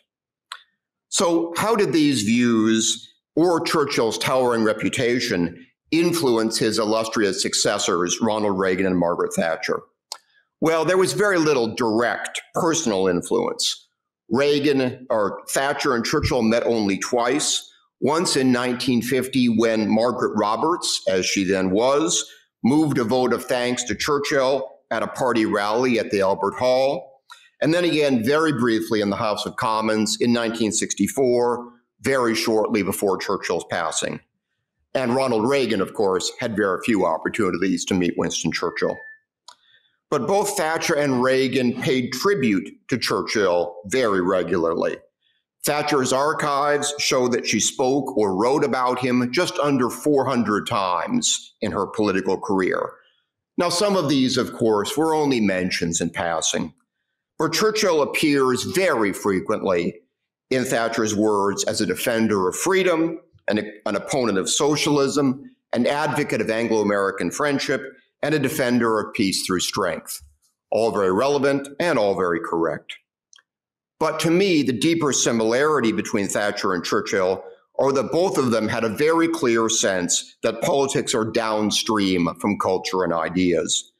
Thatcher's speech in 1996 in Fulton, Missouri, on the 50th anniversary of Churchill's Iron Curtain speech, is remarkable not least because Lady Thatcher chose to emphasize that economic freedom cannot endure unless it is founded on ideas of law and personal responsibility. As Thatcher put it in 1992 at the conclusion of a speech in South Korea, quote, the battle of ideas must be fought and refought every day. Churchill spent much of his life doing precisely that, even in, as others have reminded us today, in the 1945 election campaign, at the cost of his own electoral success. No wonder Thatcher loved to refer to Churchill. But as far as the Cold War is concerned, was this a case of direct inspiration and influence, or was it a case of similar minds arriving at similar conclusions? My own view is that Lady Thatcher found support and ammunition and rhetorical fodder in Sir Winston, but that she arrived at her conclusions on the Cold War mostly on her own. From her early years in politics in the 1950s, she was a loyal Tory, so quoting Churchill came easily to her. But she had no need to be converted to conservatism, to opposing socialism, or to hating communism. She was, in all of those things, to the manner born. Reagan, of course, was a little different. He too loved to quote or mention Churchill, more than 150 times as president alone, more than 3 times as much as any other president. It's hard to imagine any other president, except for maybe Kennedy, proclaiming, as Reagan did in 1988, National Sir Winston Churchill Recognition Week. But Reagan did a lot more than just quote Churchill in passing. He often borrowed Churchill's rhetorical structures, and he quoted Churchill more frequently at length than Lady Thatcher did. For example, in Reagan's great speech to the British Parliament in 1982, he nodded at length to Churchill's statement at Fulton that, "I do not believe that Soviet Russia desires war. What they desire are the fruits of war and the indefinite expansion of their power and doctrines," unquote. Like Churchill, but unlike Lady Thatcher, Reagan was a rebel liberal. For in many respects, Churchill never abandoned the liberal creed of his youth. He was often charged with being a turncoat, moving as he did from Tory to liberal and back to the Tories. But it would be truer to say that Churchill's beliefs were constant. It was not Churchill who moved, it was everyone else. The system, in the end, revolved around him. He was the constant. Much the same could be said of Ronald Reagan. One of the most insightful truths in Steve's excellent book, Greatness, is the similarity that he brings out between Churchill and Reagan's political paths. Both ended up as conservative icons, but both started out as genuine liberals, and both an ideological and, except for Sir Winston's brief early flirtation with the Tory party, a party sense. But both found that their respective liberal parties had disappeared. In Churchill's sense, the Liberal Party genuinely disappeared, or in Reagan's sense, that the Liberal Party he belonged to had turned into something he no longer recognized as liberal. For both, the conservative path they then followed was right and consistent. In this sense, Churchill was the first neoconservative, mugged not by reality, but by the deficiencies of his own party. Reagan followed the same path. It's for that underlying reason that I think that Ronald Reagan was more directly influenced by Winston Churchill than was Margaret Thatcher. For Lady T, Churchill was a leader and an inspiration, not a teacher. But for Reagan, who had a lot to learn about free economies and free societies, and who spent a good deal of his time in the 1950s reading, Churchill was more directly instructive. This accounts, I think, for the otherwise curious fact that Reagan employs Churchill in ways that are often a lot more substantial than Margaret Thatcher did. The great distinction between Churchill and Reagan, and here I part company perhaps just a bit with Steve Hayward, is what they thought about the ending of the Cold War. We can only really guess at what Churchill thought or said about this, but I simply cannot imagine Churchill ever saying, as Reagan famously said to Richard Allen in 1977, "My theory of the Cold War is we win and they lose. What do you think about that?" Yes, in practice, Reagan, Churchill, and Thatcher did have similar ideas about the ending of the Cold War. A new Soviet leadership would emerge, there would be summit meetings, an agreement would be struck, and the Cold War would end. And that's pretty much the way it ended up happening. But Churchill's vision of this process was a good deal more top-down. Churchill's attitude towards the ending of the Cold War, at least as far as we can make it out, involved the ending of Soviet control over Eastern Europe and an end of Soviet efforts to revolutionize the rest of the world. But this might very well have been fully compatible with, and even perhaps best achieved through negotiations with, a Gorbachev-style figure who turned into, or even was, a Putin-style figure as well. It was this emphasis on personal diplomacy that Churchill thought was so important that annoyed President Eisenhower and brought Churchill's own cabinet colleagues to the brink of madness in 1953. Scholars in retrospect tend to praise Churchill for trying to resolve the Cold War, or even as a forerunner of détente. But they tend to gloss over the fact that Churchill's vision of attempting to negotiate an end to the Cold War before the Soviet Union had recognized defeat was neither realistic nor likely to free anyone. Reagan's approach, perhaps not surprisingly, was a bit sunnier. He fully accepted the need to fight and win a battle of ideas. He believed in peace through strength and the need for negotiations. But at the end, he saw something a bit simpler. Whereas Churchill wanted peace, Reagan wanted peace, yes, but peace through victory. Thatcher eventually accepted that, and indeed, at least in public, became as cheerily optimistic as Reagan in the early 1990s. But Thatcher's own natural approach was a bit more skeptical. Recall, for example, her concerns about German reunification in 1990. Like Churchill, she was very cautious about the underlying natures of foreign cultures and deeply aware of geopolitical realities. Just as Churchill during World War II did not want to be left alone in Europe with the bear at the end of the war, Thatcher did not want to be left alone in Europe with a unified Germany at the end of the Cold War. Whether these nations were good, bad, or indifferent, they were simply too large and too powerful for comfort. So paradoxically, Lady Thatcher followed more closely in Churchill's line because, to put it simply, she was an English Tory, which is what he became. But as a result, she was less directly influenced by him. She didn't need Churchill's example to find Churchill's truths. Reagan hewed a little bit less closely to Churchill, though very closely in most of the things that mattered, but he learned more from Churchill simply because he had more to learn in general. It's always a mistake for anyone to say what Churchill would have done in circumstances that Churchill himself did not live through. None of us have his genius.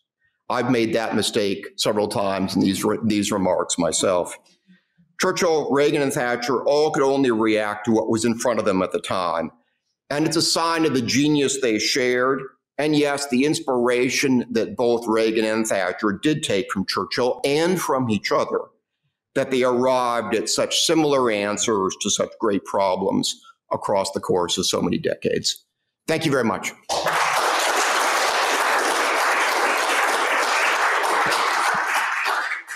Ted, thank you very much, and thank all the other panelists, Tim and Jim. I believe we have some roving microphones. Is that correct? Okay. And your name, ma'am, with the microphone? Colleen. Okay, Colleen, if you raise your hand, Colleen will try to get to you. We have about 17 minutes.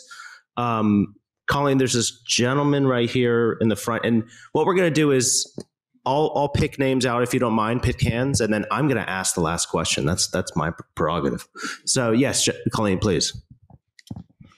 Good afternoon, gentlemen. I'm Chris Orr, formerly senior defense editor for 1945, now publisher of my own Patreon page called The Arsenal of Democracy. See what I did there? Proud monthly donor to the OC and also donor to the Churchill War Rooms in London, a tour I highly recommend to those who have not taken that tour. Speaking of the Arsenal of Democracy and my very deliberate parody of that FDRism, that's a segue to my question. We all know that FDR had a close personal friendship with Churchill in spite of FDR's, New Deal liberalism contrasting with Churchill conservatism. The flip side, as Bill O'Reilly talked about his book, Killing Patton, is that FDR foolishly thought of Stalin as a personal friend. He would address him as my dear Mr. Stalin. So my question is, given that first half of that equation, Churchill's friendship with FDR, any record that Churchill ever tried to dissuade FDR of his delusions about Stalin's friendship? In other words, any evidence that Churchill tried to basically talk some sense into FDR about Stalin's true nature? Thank you. Thank you. Which one of my esteemed guests would like to raise their hand? Jim Muller. Jim, push the button. Thank you. I would just say that the time when that happened the most was at Yalta. And that was a time when FDR was no longer really able to change his mind or think fully about what was going to happen after the war was over. And Churchill reflects that, but only up to a certain point in the last volume of his Second World War memoirs, Triumph and Tragedy. And it has to do with the tragedy that left Eastern Europe as captive nations. But I think Roosevelt perhaps was more optimistic about what might be able to be done with a man like Stalin, and Churchill tried to show him by what Stalin had done and said what the dangers would be, and just didn't succeed. And I can add, after President Roosevelt's death and Truman came on board, invited Churchill to Fulton, the reaction from Eleanor to the Iron Curtain speech, she hated it. Yep. She hated it. She thought she was one crying, Churchill's the warmonger, and others. I mean, that was perhaps telling too, that, I agree with Jim. I think Roosevelt probably saw a chance to work with Stalin. Churchill was more shrewd, I think, and saw Stalin for what he was. And that goes back to what you were saying, early on in your talk, Jim. Churchill's relationship with Bolshevism, as he called it, went back decades, long before Stalin, and warned of it long ago. So I think that's telling. Thank you. Ted. I'm not sure there's any subject on which Winston Churchill says more different things than he does about Joseph Stalin and the opportunities of summit diplomacy. You can find a quote to support any point of view you care to take on this. I think Churchill combines, but not very comfortably, a deep instinctive loathing of communism and Bolshevism, tremendous awareness of Russian authoritarianism, but also mixes in a belief in Churchill's own personal indispensability and his ability to win over people to his point of view, along with several other. I mean, there's a huge range of considerations, and depending on which one Churchill is the most moved by at a particular moment, you can find a quote that expresses that point of view.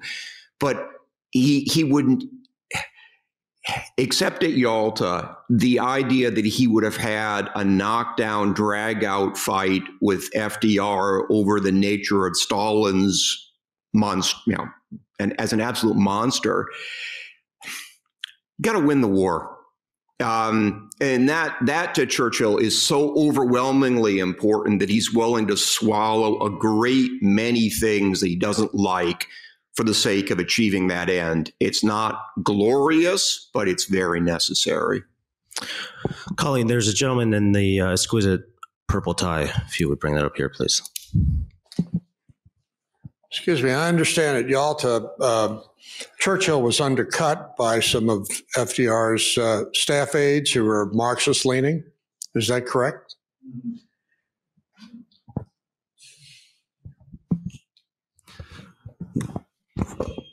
Well, it's certainly true that there were a number of people in the State Department and elsewhere who were, as time and the brief partial openings of the Russian archives have shown, were very much influenced by communist ideas. And a number of books have been written which open up this subject. One of the good ones is by Lou Lehrman, which I can recommend on that. But, that was only one strain of American politics and even American Democratic Party politics. And it was one that was weaker by virtue of having to be concealed and sub rosa. And so I think sometimes the strength of that in practical terms has been exaggerated by people who don't fully understand the necessity that my colleague Ted was just talking about. So much of winning the war depended on preserving that Eastern Front, where for so long in Europe, most of the casualties were among the Red Army. And of course, all sorts of American support went to the Soviet Union through Alaska. It was a long supply line, but it was a lot safer than the northern route north of Norway. We just had to do that to win the war. Thank you, Jim. There's a Colleen. Why don't you start with him all the way in the back? Thanks. Thank you. I'm Sven Kramer. I worked with President Reagan for 7 years in the White House, and I worked with 3 other presidents there as well. I was struck when I worked with him and when I read his works later on also, that he often referred to divine providence as the, I would say, underlying part of the historical arc that secular progressives don't seem to know about or ever invoke. And I'm curious whether Mr. Churchill, whose works I've also read but never worked with, at a personal level at least, also believed that divine providence would help those who fought tyranny and war, and that the eventual outcome of all that work would not depend entirely on his personal or even his nation's or even their allies' work, but needed and could be helped by the invocation and the presence of divine providence. Now, our founding fathers understood this much better than anybody who is allowed to speak today speaks about it, but I would like your views on that. I think that's a very important question. The whole question of Churchill's religion is something that people have talked about quietly for quite a long time and have begun to talk about more publicly recently. And there are very contrary views on that. What can't be denied is that if you go to the evidence, which is chiefly in things Churchill said and wrote, he was very concerned and interested in the parts of human life that don't come to us on account of our own choices. And in thinking about the roots of that, one thing that's very important is the divine provision for us, or providence, from a point of view that doesn't rely completely on, revelation. What one can say is not all the things that belong to human beings are things we've created for ourselves. And Churchill was very, very interested in the question of human nature, what it was like, and how it both allowed and constrained the choices we could make. And one of the things that struck him most forcibly was that communist ideology was based on the idea of human beings as material beings who did not have the ability to control their own future or to make their own choices. And he thought that was simply wrong. It was simply an intellectual error to think that human beings were beings like that. And that was the thing that gave him the greatest confidence that in the end, communism wouldn't survive. Jim, thank you. Ted, please. Again, Churchill says many things on this subject, not all of them easy to reconcile. He often refers to a sense of providence when he himself escapes injury on the battlefield. He perhaps most famously refers to a providential sense when he becomes prime minister in 1940, he alludes to the feeling of having been saved for this particular moment. But then on the other hand, and I have to use this anecdote, he was at one point approached by a lady at a garden party and who praised him for being a pillar of the Church of England. And Churchill leaned over and said, "Madam, I am a flying buttress. I support it from the outside." So I think he had a tremendous sense of providence, but I don't think he was a particularly religiously doctrinaire person or a terribly regular churchgoer in the sort of conventional sense. In that regard, he was rather like Abraham Lincoln, who had similar sorts of attitudes. But he knew the King James Bible extremely well. After all, he had gone to chapel 3 times a day when he was a student at Harrow. And, in his writings, in his speeches, he refers to Christian civilization. But I don't think that's such a difference in his mind to religious Christianity. So one more question, and Colleen, I think you had fantastic. So we'll do your last question, and then I'm going to ask the panelists a question each end.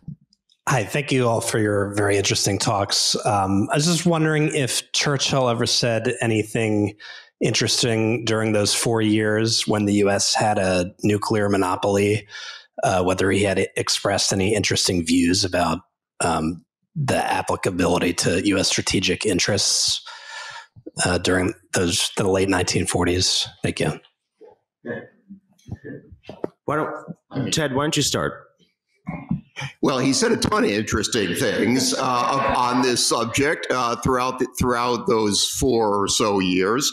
I'll just pick out one that strikes me as important, and then my distinguished panelists can add on what they think is most interesting. Churchill thought Britain needed the bomb. He argued for close Anglo-American cooperation, and that certainly included strategic matters, but it went well beyond sort of conventional strategy. But as he says in his Fulton speech, I will paraphrase here, the United States is fantastic, but I can't feel that we should rely on any other nation, even the United States. We need the bomb ourselves. And nothing shocks Churchill more that when he comes back into Downing Street for his second spell as prime minister, to discover that Clement Attlee and the Labour government have actually set all of this in motion, and Britain is getting the bomb. He's struck dumb that Labour has actually followed his prescriptions, which from his and their point of view were very sensible. And in the Iron Curtain speech itself, Churchill's very clear that the Soviets should not get it. I mean, he was very, very clear and knew the threat. I mean, he was very, very concerned with that. It's much more than Iron Curtain, and a fully armed arsenal behind the Iron Curtain for Churchill was really, really a concern. On the other hand, Churchill expected that the Soviet Union would get the bomb. And therefore, he thought that there was a relatively short period after World War II when the Western Allies were the only ones who had to do with the bomb.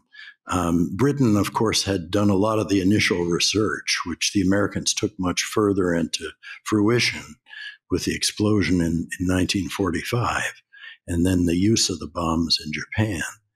And Churchill thought that the reason this whole question we've been talking about was so urgent was that we had to do the things in the 4 or 5 years before the Soviet Union also got the bomb to prevent them from having an equality of strength, which he thought was a real danger. So we have about 90 seconds. I'm going to ask all of you for a succinct answer on this. And it goes back to my opening remarks. I mean, you've said this many times, and we've all said this many times. Winston Churchill said a lot of things about a lot of topics, oftentimes contradictory.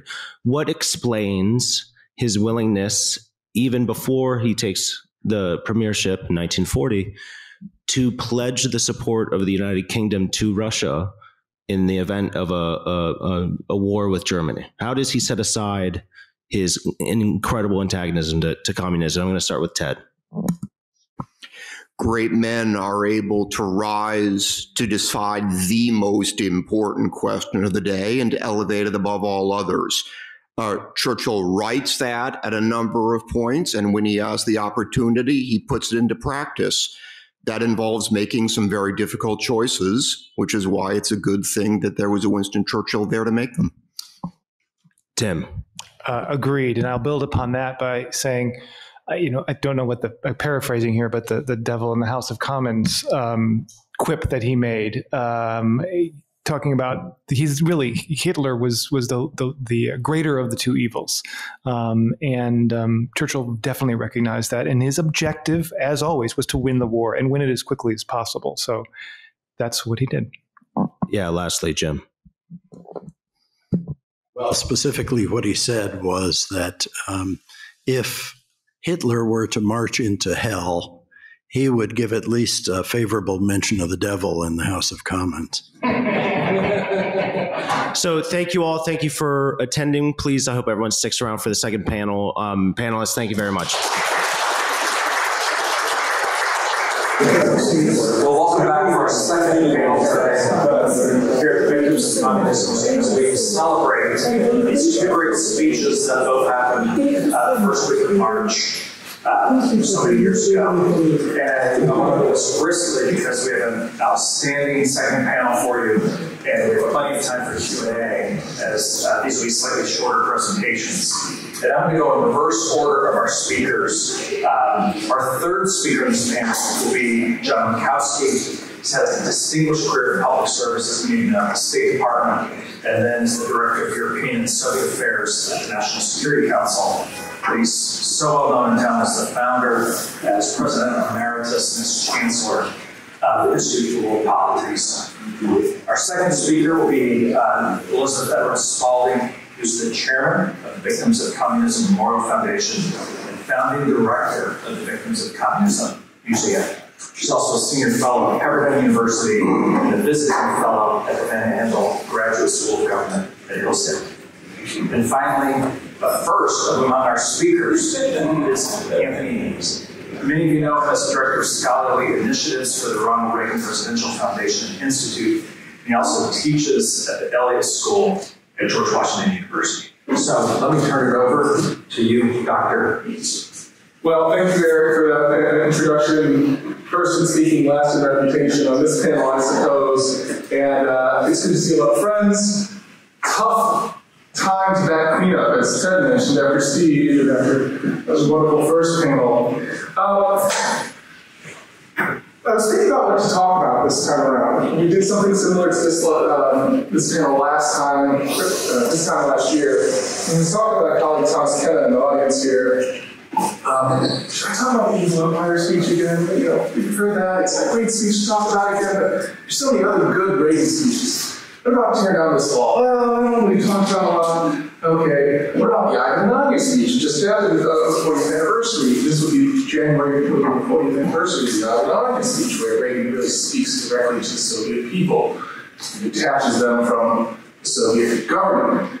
Well, that's not really the assignment. We want to make sure we get the Churchill-Reagan connection. And he said, Anthony, you're missing the Westminster speech. So sometimes it takes a friend or a colleague to kind of pull you out of the weeds and get you to see the big picture, right? Which is what Reagan and Churchill were both so efficient and effective at doing. The Westminster speech, it really is kind of the root of Reagan's ideological offensive against the Soviet Union during his presidency. If you look at the Westminster speech, it, word for word, is almost identical to the Evil Empire speech. I mean, they're very similar in scope. A lot of the language, a lot of the passages are kind of lifted one for one with swap outs for the British tradition and the American tradition. Who was the one who said, hey, President Reagan, you should actually give this address in London? There's a guy named Charlie Wick. Now, there's some other people who are saying you should give this address in London. But Charlie Wick is an interesting character because he was also Churchill's literary agent in America. So there's a nice little connection here between Churchill and Reagan on the Westminster speech. That's why the Westminster speech is so fascinating in the 1980s itself as well. Because a year later, Margaret Thatcher comes to give her own speech in the United States. And she gives that speech at the Winston Churchill Foundation. And what does she model that speech on? She models it on Reagan's Westminster speech. In fact, among her speechwriters at the time, they're all talking about, we need this to be the kind of second strike in the ideological offensive against the Soviet Union. This is our Westminster speech. So I don't want to kind of go on and get Elizabeth and John here to talk about some other interesting parts of the Evil Empire speech. But I do just want to draw out this interesting connection, interaction, and influence. As Ted pointed out, who is more directly influenced by Churchill? Was it Reagan or was it Thatcher? And in some ways, Churchill influences Reagan and then Thatcher through Reagan. So it's a very interesting kind of transatlantic, transcirculation moment. Just a couple more comments on what is the difference between Reagan and Churchill, and what is very similar. Well, they disagree on empire, certainly. And I don't want to, put a flyer argument here, but it's worth noting that they disagree on the role of empire in the world. But what they do agree on is the power of words and rhetoric, of course.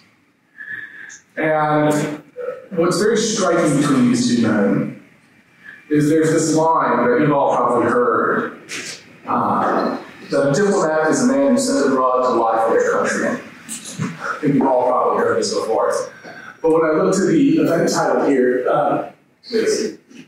Churchill and Reagan, Statesmen of the Cold War, it got me thinking, what is a statesman? And I think the pithy truth is, a statesman is someone who speaks truth to the world. Right? In some ways, they're the opposite of a diplomat in that, kind of tongue-in-cheek way of expressing what a diplomat is. So that is where Churchill and Reagan are one and the same. Very effective at speaking truth to the world. So I'll leave it there so we have time to Q&A, and I'll yield to Elizabeth. Thank you, Anthony. And we didn't coordinate that this was going to work out well. I have to put in a plug for another anti-communist who has been mentioned earlier. But he's near and dear to BOC, and he's near and dear to me and my scholarship, and that's Harry Truman. And in his Truman Doctrine speech of March 12, 1947, so the year after Churchill's Sinews of Peace, Truman called a spade a spade. This is a phrase that Nathan Sharansky would so memorably say of Reagan with respect to the Evil Empire speech, but it's very true here too. Without mentioning the USSR by name, Truman laid bare its expansive, aggressive evil and advanced the strategy required to fight the Cold War. So there must be something about the month of March and great statesmen speaking about the evils of totalitarianism. I want to highlight Sharansky's insight about the core meaning of the Evil Empire speech. So as you may recall, Nathan Sharansky was a 35-year-old dissident. He was a prisoner in the Soviet Gulag in March 1983. He was what was called a refusenik. He was that political dissident. He was also a Jew, and he stood for and spoke for freedom, including freedom of religion. And he and his fellow political prisoners had developed a secret tapping language to communicate through the cell walls, radiators if there were any, and even the toilets. And since they were isolated in labor camps and punishment cells at the western edge of Siberia, they came to essentially know Reagan because the guards sometimes allowed the prisoners to read Pravda and other official Soviet publications. So, not surprisingly, Reagan was a target of frequent denunciation. And I'm actually understating things when I say that. And I see Steve Hayward over here nodding because I know he and I went through the same FIBIS over and over and over for years and years in various research. And it's just one condemnation of Reagan after another in Pravda, Izvestia, and other Soviet publications. So then came the day that Sharansky read that Reagan must be denounced even more ferociously than before because he had called the Soviet Union an evil empire. So Sharansky tapped out the news, and his cell block burst into celebration that the leader of the free world had spoken the truth. This gets to the power of the words. And Sharansky and the other prisoners truly thought that the world had changed as a result of what Reagan had said. And as Sharansky emphasized years later, this was the moment. Finally, a spade had been called a spade. Finally, Orwell's newspeak was dead. President Reagan had from that moment made it impossible for anyone in the West to continue closing their eyes to the real nature of the Soviet Union. And this insight points to why the evil empire speech is essential to understanding Reagan and his approach to an impact on the Cold War. I will agree with everything that Anthony just said about the Parliament address in Britain. And Reagan refers to totalitarian evil in that address the previous June. And many would argue that it's the most important Reagan statement that's an indictment of totalitarianism. For me, though, it is part of a 1-2 punch that you really get with that speech and then with the evil empire speech. But it is, as we've heard a couple of times today, where Reagan invokes and builds on Churchill's perceptiveness several times, and that's important to note. Also, this leads you up then by 1987, certainly to the tear down of this wall remarks, and really the three of these speeches together are key. And I would say, this is echoing some of what was said on the first panel about Churchill, we actually need and benefit from speeches like these today. Americans and their allies and those who were wanting to be free, straining to be free behind the Iron Curtain, all needed such speeches at the time, but we actually still need them today. We benefit from them today. We need them.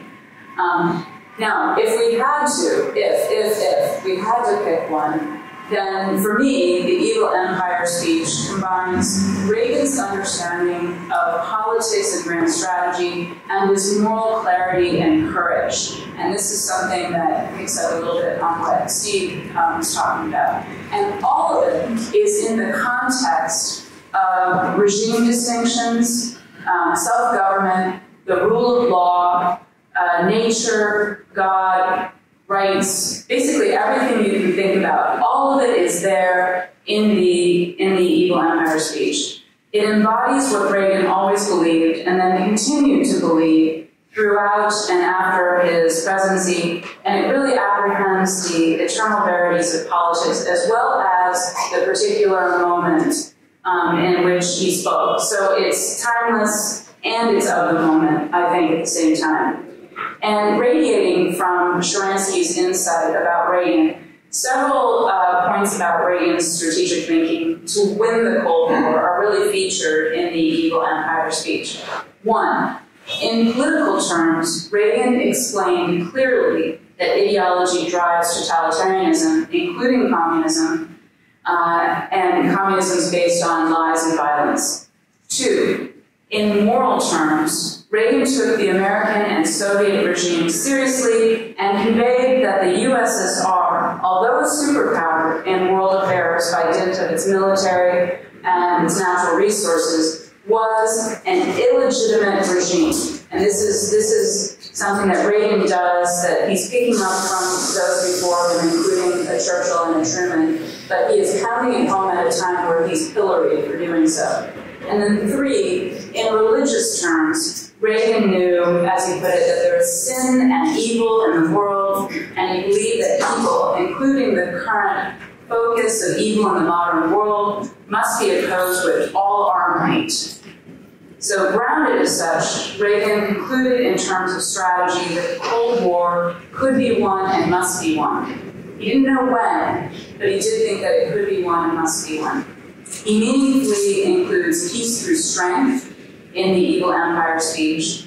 And here and elsewhere, Reagan identified the factors that were undermining the USSR and helped to create the conditions for the Soviets' full ideological surrender. And this is the context in which to view Reagan's Evil Empire speech and its impact. Audaciously, Reagan aimed to free those held captive by ideological despotism.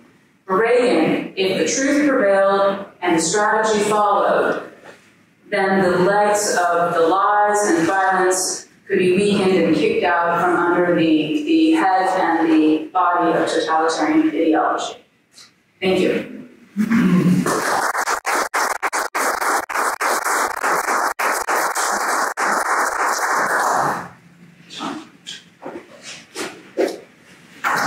Good afternoon, ladies and gentlemen.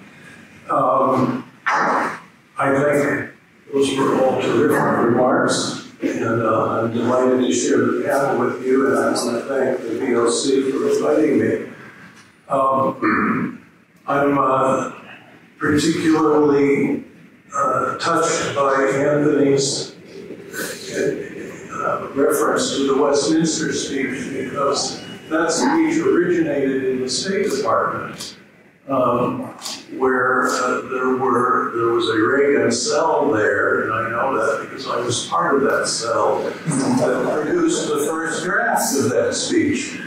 And one thing about that was that we decided to take up part of the spirit of President Reagan's broader political philosophy, which was not simply to fight the Democratic Party by bad-mouthing it, but to offer a positive alternative.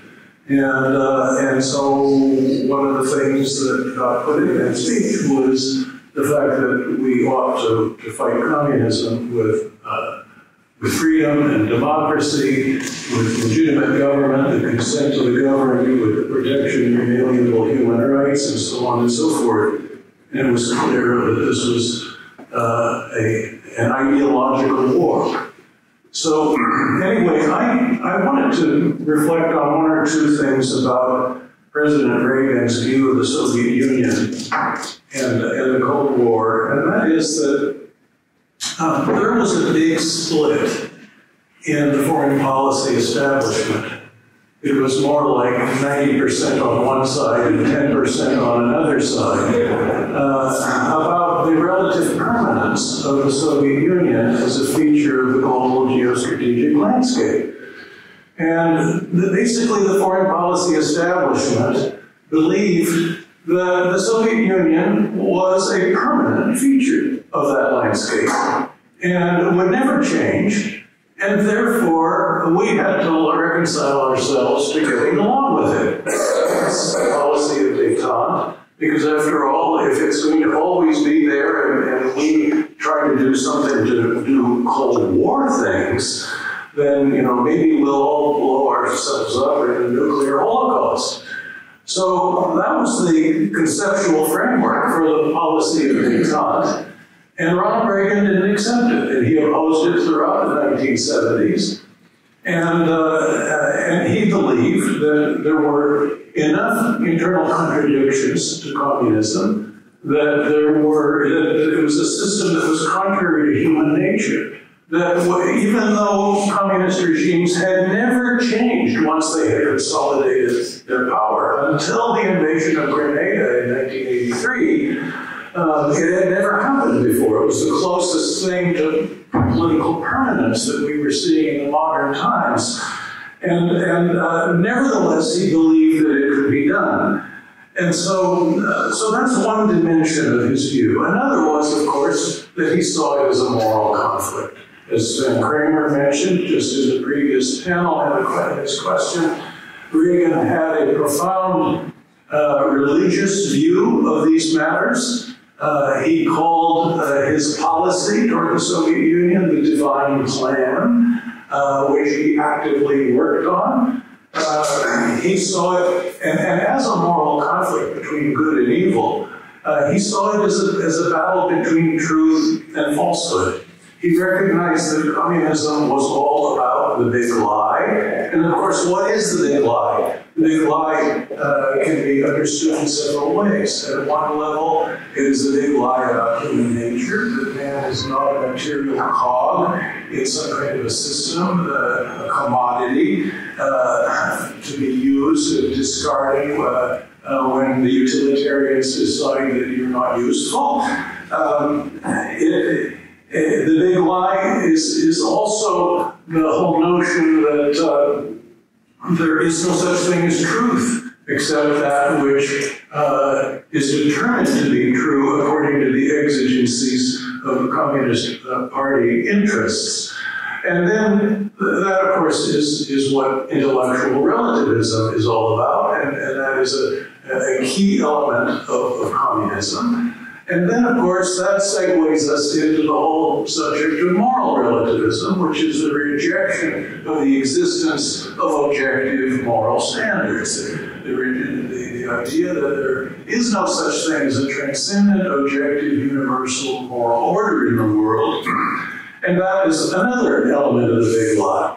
And then, of course, there are all the little lies that have to change on a daily basis under communist regimes, where they don't even want their own people to know what their lies were 6 months ago, which is why in the Soviet Union you could not get a back issue of Pravda in a Soviet library, which is why I didn't do my doctoral research in the Soviet Union, where I would have lived in a room, shared it with a KGB agent, and would have perhaps perfected my Russian, but basically spend the year eating cucumber salad and being frustrated about not getting any access to research materials, which I got, by the way, at the Library of Congress very easily.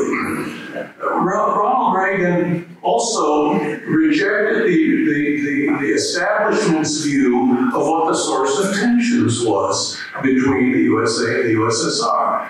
The establishment basically said it is nuclear weapons, that the Soviets, in their entire mirror image perception, view of the world, saw simply that we think nuclear weapons are terrible, we're afraid of theirs, they must be afraid of ours, and so we've got to have arms control agreements. Well, Ronald Reagan understood that the source of tensions was the genetic code of Soviet communism. It was the very nature of the regime, and it was because, as Elizabeth said, because of its illegitimacy. And because in an illegitimate government, the central fact of political life is the regime's fear of its own people. And therefore, it has a huge internal security problem, which is why it has to set up a massive internal security system dealing with everything. Control of the media, communications, information, the borders, jamming of foreign broadcasts, control of the economy, control of internal travel, control of entertainment, everything that you can imagine. And then, of course, that doesn't count the snitches and the informants in every organized body of society, and the Gulag Archipelago on top of all of that. And so, when you fear your own people that much, you have not only to do this internal security system, you have to prove to them that you are so strong that resistance on their part against you is futile. And that's why the great Soviet dissident Vladimir Bukovsky said that the Soviet foreign policy was designed to achieve internal security purposes. The Soviets would say, send a message to their own people, some of you may have heard me quoted before, attention, peoples of the Soviet Empire, we, the CPSU, can shoot down Korean airliners, civilian airliners. We can invade Afghanistan. We can send arms to the Nicaraguan communists right into the nose of Uncle Sam, and not even the greatest imperialist power of the world can resist us. So how can you people behind the Iron Curtain and the 200,000 KGB border guards with their barbed wire and their snarling dogs, how can you even contemplate resisting us? Resistance is futile. And so Reagan understood that what needed to be done was to show that resistance was possible. And the first part of resistance was telling the truth. And where newspeak could be banished forever, because his predecessors were all censoring themselves. They would never say the truth about the Soviet Union and build the kind of pro-defense consensus that Ronald Reagan built. And so, telling the truth. Every president, when they come in before him, was advised, use force, Mr. President, at your earliest opportunity in order to show the Soviets that you've got the guts to use it. Ronald Reagan didn't need to do that. He just needed to be seen by the Soviets as a seriozny человек, a serious man, which the mullahs saw, and which is why they released the hostages when he hadn't even finished walking down Pennsylvania Avenue during the inaugural parade. So all of this ended up defining the strategic goal, and which was to bring about internal change in the Soviet Union because their external behavior was related to internal change. It was a function of their internal system. And that's why NSDT 75, the presidential directive on the Soviet Union, specifically called for working towards internal change in the Soviet Union. And who was going to do that change? It wasn't going to necessarily be the elites who had all sold their souls. It was going to be the people. And Reagan's understanding of the importance of relations, not just with the government, the state, the party, but with the people was so important, which is why he gave his speech and why he did the interviews over RFE-RL to the peoples of the Soviet Union and Eastern Europe, where he basically was trying to get them so that they would move out of that attitude of fatalistic hopelessness, despair, futile resignation, and to give them courage to stand up on their own 2 feet, to reclaim their human dignity, and to bring and to demand radical political change. And it all happened that way. Anyway, I should stop.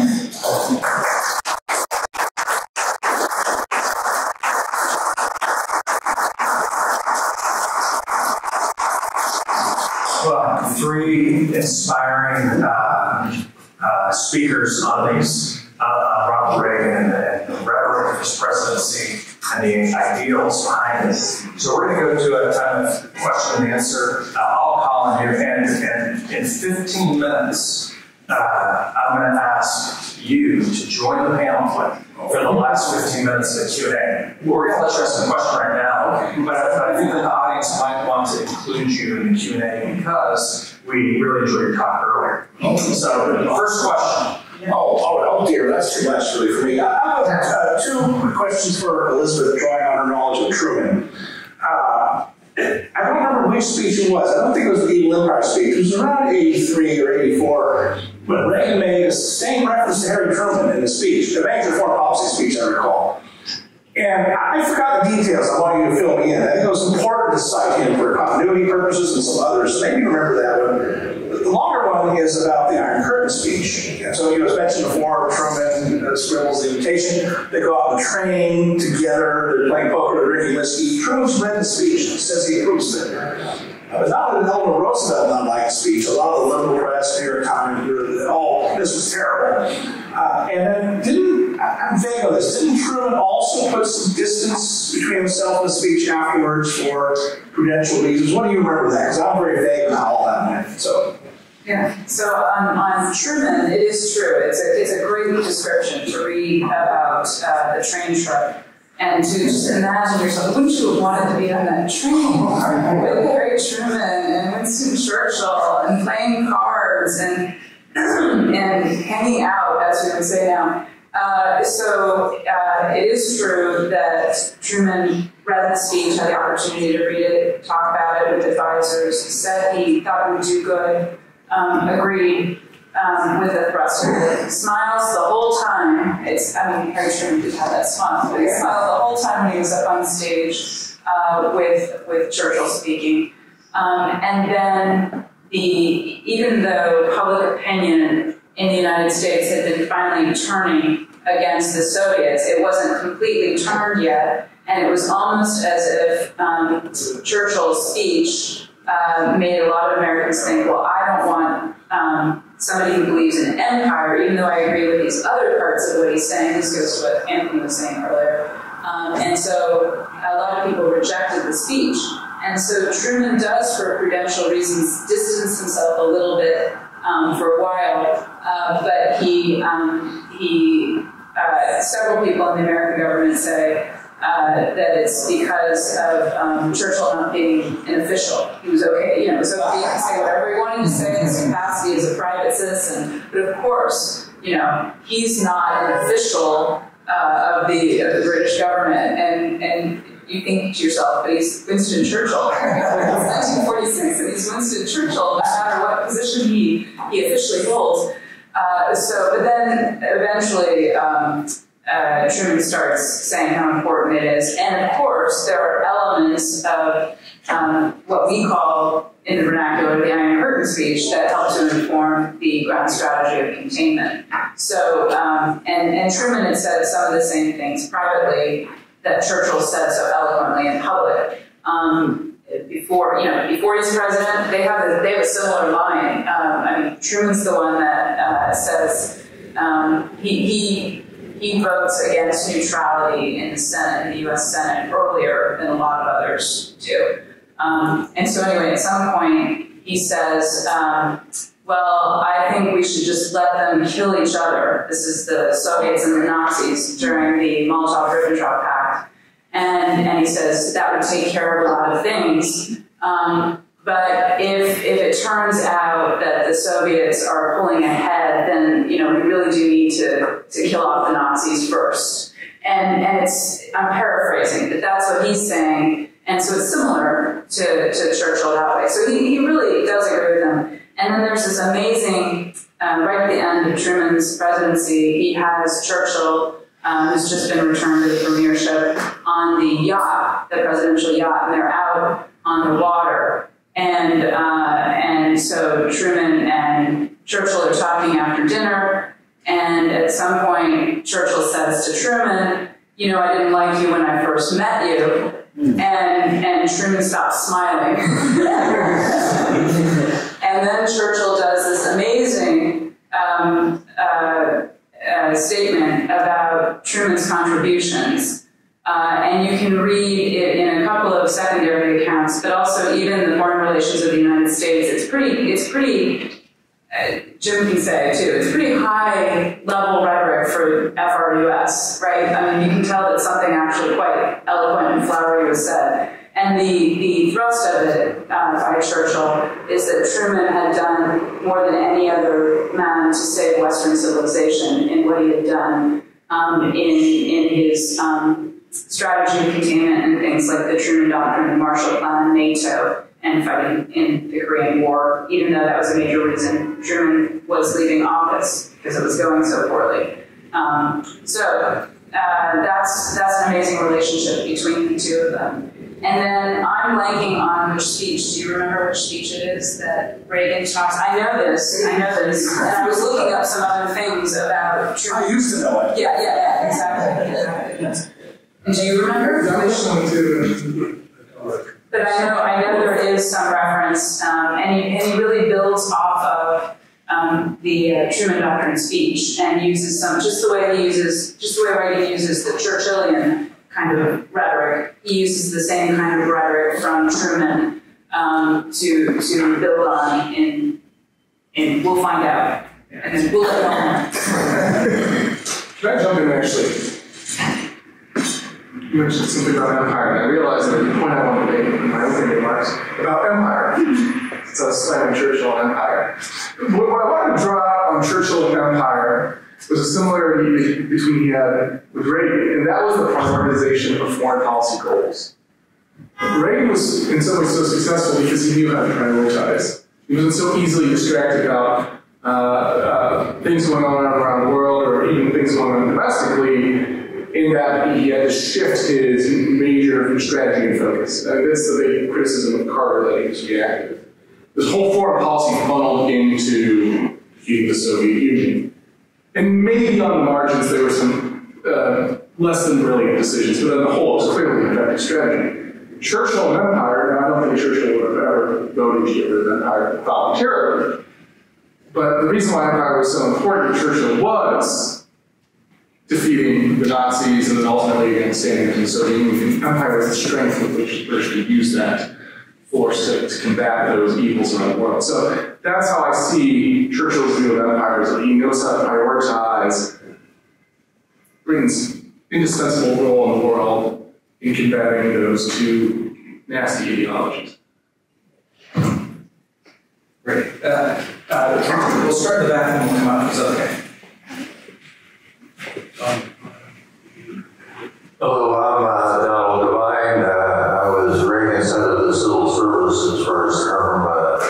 I was with him in 76 and 80 at the city of Lankowski here. I'm going to end up asking you a question, but first I was going to say, in a forum dealing with both Churchill and Reagan and relating them to each other, shame you too, why did no one mention what I consider his best speech? Not necessarily the most influential one, but the best one, which was in England.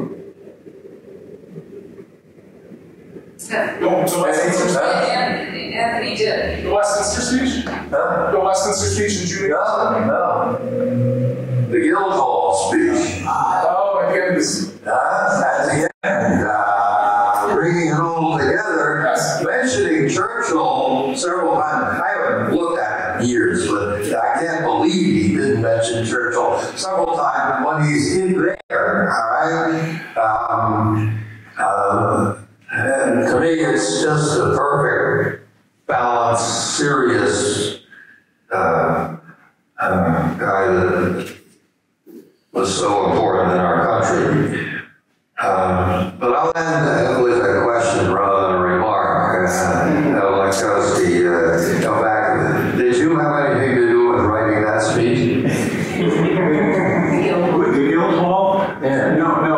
I left the administration in about midway through 1987, and so I did not. I had been involved in several other speeches, or some of the speeches came across my desk.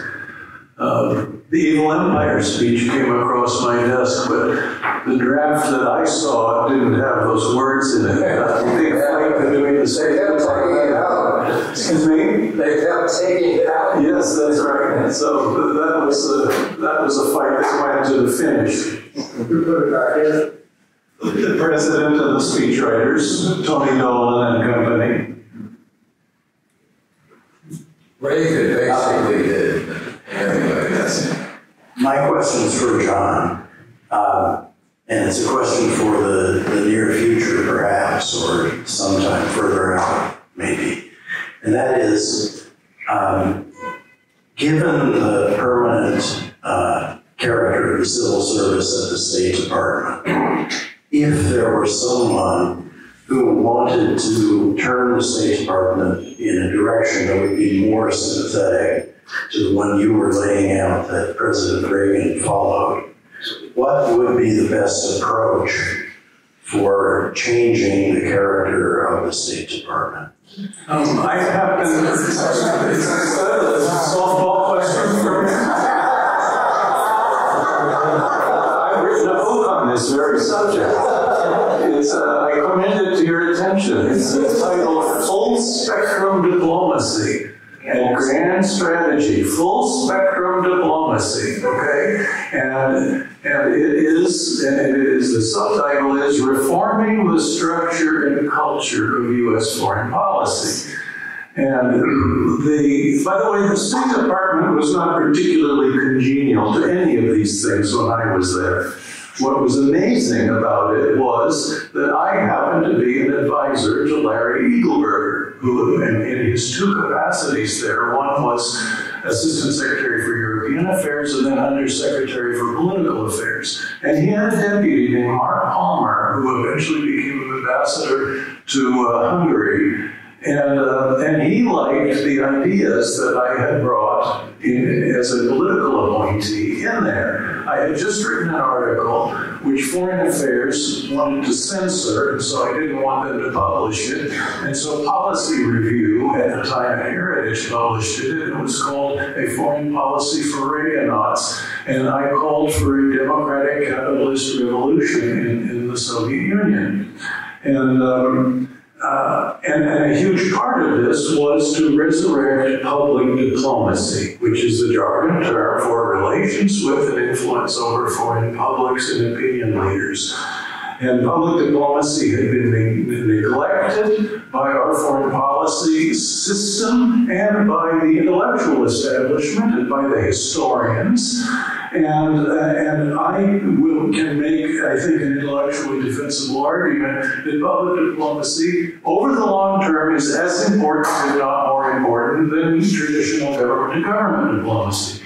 My answer to your question is, you need a Secretary of State who understands what needs to be done and will invest political capital in it.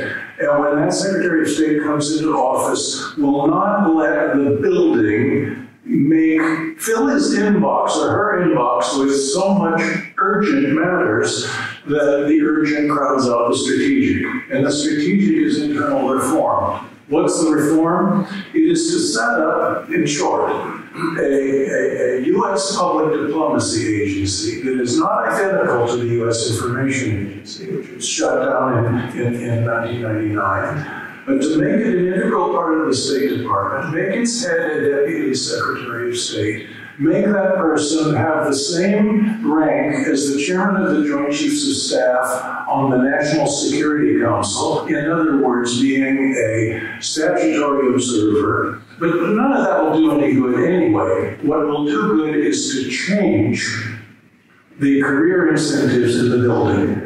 And what that means is make it so that 50% of all ambassadorships that are given out to foreign service officers and deputy assistant secretaryships and assistant secretaryships that are given to foreign service officers, 50% of those have to go to people who have spent the larger part of their career in the U.S. Public Diplomacy Agency. And then you will start seeing excellence. And when you think about public diplomacy, you will also understand that it's my euphemism for an entire spectrum of arts of statecraft, which we happen to teach at IWP because nobody else teaches them. You know, cultural diplomacy, exchanges, visitors programs, information policy, all of that's traditional public diplomacy. But then there's international broadcasting. There is, which Alexander Solzhenitsyn called the most powerful weapon we possessed in the Cold War. The most powerful weapon are broadcasters, Voice of America, Radio Free Europe, Radio Liberty. And then there's political warfare, ideological warfare, information warfare, psychological strategy. All of these are in this broader realm of influencing foreign publics.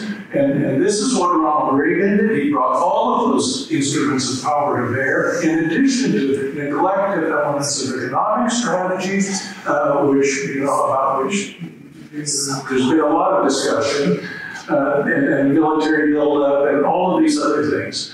But that is I call it full spectrum because our professional diplomatic corps simply are not full spectrum diplomats. They are not integrated strategists. And the State Department is not a department of foreign policy. It is a department of traditional government-to-government diplomacy.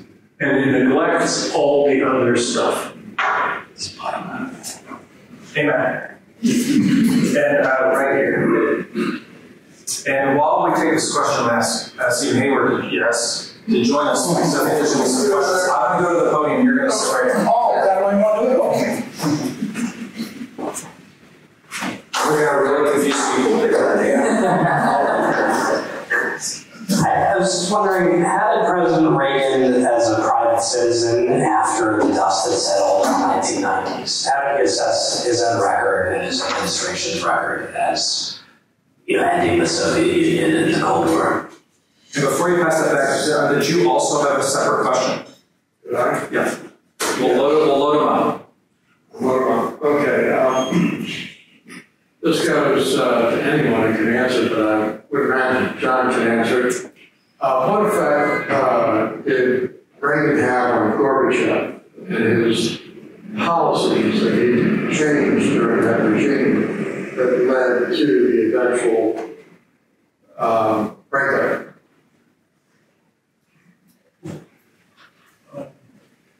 Do you want to answer this question?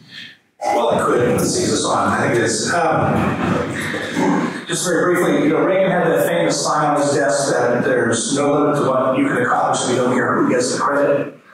Well, he knew he'd get the credit. That's part of his personal security, right? So he was modest about a lot of these things. But two things I recall is one from his diary when Gorbachev first becomes premier. He says, Arm and Hammer and all these people tell me he's a different kind of Soviet leader. I'm too cynical to believe that. You got to show me, right? So things warm up, and we know that story. By the way, is there a good book written you guys know on the Reagan-Gorbachev relationship in any great detail? I'm not aware of one, but I haven't kept up. There's a lot of literature that covers this. I don't know. I don't have a favorite one myself because I disagree with most of what everybody says about it. I would say a lot of it covers just the sentence. It doesn't cover what you're asking. Right. Yeah. And then in his memoir, Reagan says something like, we didn't like each other, and make some deals, but I never thought I'd see a Soviet leader like this. So there's that part of it. The other part is, some of the interesting parts, the summits, but this is a reference earlier. One of the things Reagan pressed Gorbachev on the hardest was religious liberty. And by the way, Gorbachev fought back and said, I understand your own son is an atheist. And so they were really sort of going at each other in a personal way. And, some of that's deeply interesting, I think. And then there are things like, I still remember George Shultz, one of the great accounts is George Shultz doing his classroom in the Kremlin, explaining to Gorbachev why you need to, human rights and economic freedom go together, and you need to do both. And all this, the accounts I've heard, and you were closer than I was, so please, I'll shut up really fast, is a lot of the State Department heard people, don't do that, we'll just defend it, it won't be right. And he went to the old University of Chicago professor that Schultz was, and there's this long pause as Schultz tells the story, and Schultz says, can I invite you over here to be my economics minister? So there were multiple fronts of something that resembles the public diplomacy and persuasion that you're calling for, I think. And I think it's a deeply fascinating aspect of the whole thing that's very hard to pin down. If I can just on the later part, well, first of all, on what you were talking about, Nathan Sharansky, whom I referenced, he's the very first political prisoner that Gorbachev releases. And that's in 1986. And it's as a result of direct and continuous pressure that Reagan exerts. He never gives up on this, especially on the religious liberty part. It's freedom overall, but it's very much for freedom of religion. And then you asked about the latter part of Reagan's life, and I think the memoir occupied him, and I think that is a pretty good presidential memoir. I mean, I know you quoted a lot. We treat it as a real source. There are some presidential memoirs and other memoirs that you have to make sure you're cross-referencing a couple of times over, but with Reagan's, you're getting him. But I think that some of that period ends up almost being still underdone for Reagan because the authorized biography of him is so bad that you don't have that voice. So he didn't have that voice coming out in the 90s and before his death. It's kind of, that's part of why your book's important, your two books are important. Right, it is part of why you had to write a book, but, or books, but this is something that you still don't have in real time. You didn't have what you ordinarily would have had in the years after a president and before his death. And did we fully answer your question. Okay, just want to make sure. Right here in the back. I have something to add on the what did Reagan do to Gorbachev? There we go. And this follows on everything John said, because John on public diplomacy completely agrees. Part of that is Reagan kind of forced Gorbachev to live up to his promised reforms. And if you look at summits, something that's not actually discussed all too often in the literature is the public diplomacy exchanges, information agreements between the guy I mentioned earlier, Charlie Wick, and his counterparts in the Soviet Union. But things like walking on the Red Square in Moscow, and Gorbachev coming to Washington, D.C., of course, a year earlier, and walking down the street, being seen as a political celebrity in the West, or even his visit to the United Kingdom before he was premier. These are all opportunities where the West is actually slowly coaxing out that political celebrity in Gorbachev, knowing that when he goes back to Moscow, he's going to have to live up to that, right? He's not sticking to the same line, he's not sticking to the same script. And so it kind of puts him in this interesting position of having to live up to his word. So I think that's actually a pretty significant move that is well thought out before Gorbachev ever makes a visit to the West. And it's not just Reagan who does this, Thatcher also helps out too. I mean, Thatcher, when she goes on TV in Moscow with a few Soviet journalists, it really blows the lid off things when she talks very frankly to the Soviet people about the kind of arms race policies between the US, the UK, and the Soviet Union, and who's to blame. Again, forcing them to live up to the kind of perestroika and all the other reforms are key there. I wanted to observe that this question is there are elements of this question that are still a little mystifying to me after many years of reflecting upon them. There were strong elements in Reagan's government pushing for the revival of the policy of détente. And the president's wife was one of them. And on the Gorbachev side, but I don't think the president wanted to do the policy of détente. He had opposed it for so long. Gorbachev, however, had finally been put between a rock and a hard place.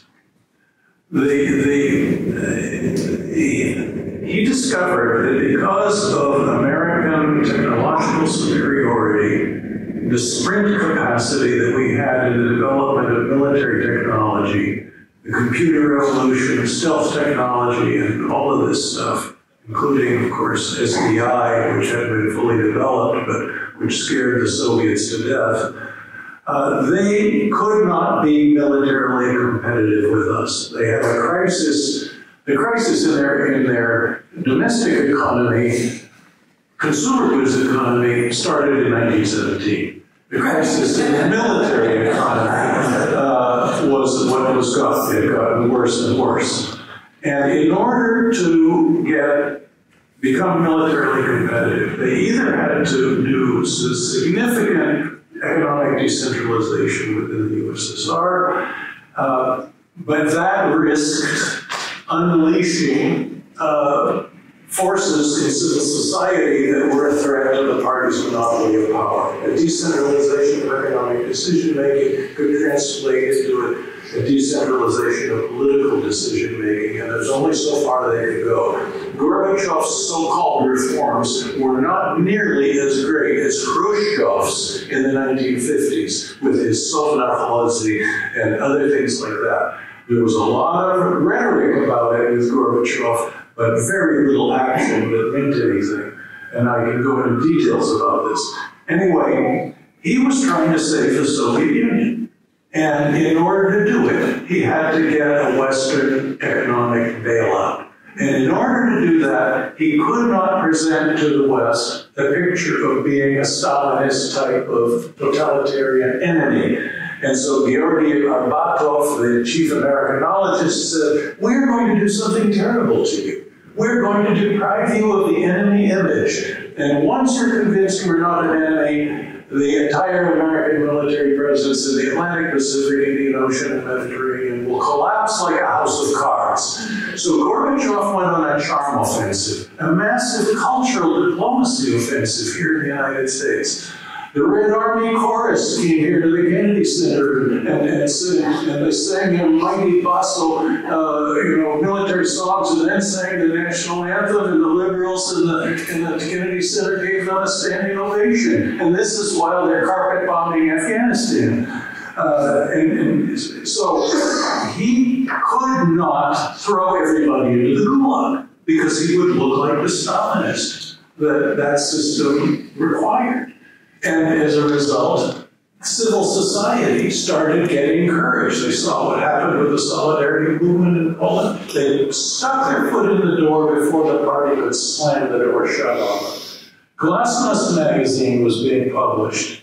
And how could the inventor of Glasnost shut down Glasnost magazine and throw its editor into the gulag? Couldn't do it. So he had to be really nice to Reagan, and Reagan had to psychologically disarm Gorbachev to make him feel as though he could not risk the party's power by not cracking down on everybody. And yet he did crack down. He invaded Lithuania, he invaded Baku, he used poison gas on the demonstrators in the town square in Tbilisi in Georgia. He deployed poison gas to Moldova. Gorbachev the good. Gorbachev the good. And he did Chernobyl for a couple of years. They lied about Chernobyl. Anyway, it is a very complicated psychopolitical situation in that relationship where Reagan tried to exploit his charm and his ability to get along with Gorbachev, while simultaneously recognizing that this had a psychologically disarming effect. The two guys, in many ways, were trying to psychologically disarm each other. I have to say something on John's point too, earlier, because this follows your comment on the SDI. So this is my high horse. SDI didn't work the way we've all been led to believe it worked. The Soviets were not afraid of the SDI technology. They were not. The Soviet military made a big stink out of it because the Soviet military wanted more rubles for their military. The Soviet scientific community knew that SDI wouldn't be deployed anytime in the near future, certainly not before the year 2000. That doesn't mean SDI didn't work. What Gorbachev wanted to use SDI, you see this very clearly at Reagan. You see he's got the trap for Reagan. He says, missiles are gone, we're going to disarm, you just need to get rid of SDI. And Thatcher says, oh God, Reagan fell into it. He's going to go back to the West, he's going to tell all the American people and all the NATO publics, I'm sorry, you didn't want to give up to SDI, and there's going to be a huge stink, and we're going to go sink right back into these massive anti-nuclear protests. Because nuclear weapons were always a matter of political warfare for the Soviet Union. He saw it as a way to divide the public against the government of the West, against the democratic elected governments of the West. And Reagan thought to himself, no, I got this. And so when Reagan came home and he told everyone about Reykjavik and public opinion polls and justified his commitment to SDI, his commitment to defensive technologies, he actually wins the political battle there. So Gorbachev thinks he's going to split the U.S. government from its people. It actually puts Reagan to the test and Reagan wins. And on the flip side, Reagan, beginning with Ivan and other political diplomacy tactics, splits the Soviet government from the Soviet people. So it still works, but not in the way that people thought it would. But I think it's an important distinction to make. It strengthens John's point about public diplomacy and psychological warfare. Thank you all for that. I'm going to bring Churchill back into the conversation for a minute and ask, I think you're familiar with the speech that President Reagan gave where he mentions Churchill. I'm glad we mentioned the Guildhall speech. That was a good one. The other Westminster speech at Westminster College, when President Reagan came to Westminster and Fulton to dedicate the Berlin Wall sculpture. Do you know that speech? I don't recall it immediately. I mean, we should have led with that, perhaps. Next year. Extraordinary speech. On the first year anniversary of the fall of the wall, November 9th, 1990, 8 sections of the Berlin Wall were constructed as a sculpture by Winston Churchill, Winston Churchill's granddaughter, and erected on the campus of Westminster, right outside the Churchill Museum. And President Reagan dedicated that sculpture. And he talks about Churchill in glowing terms. I highly recommend it. It's we have the old VHS in our archive and converted it digitally a couple years ago. It's on our YouTube channel. A little plug for the Churchill Museum. But it's worth seeing because there President Reagan pays appropriate deference to Churchill and his powerful language. It was one of the last public speeches. This was late, it's worth reading to close out. Maybe leave them on more. Yes or more. We're going to take the two last hands, Dr. Edwards and this gentleman, Phil.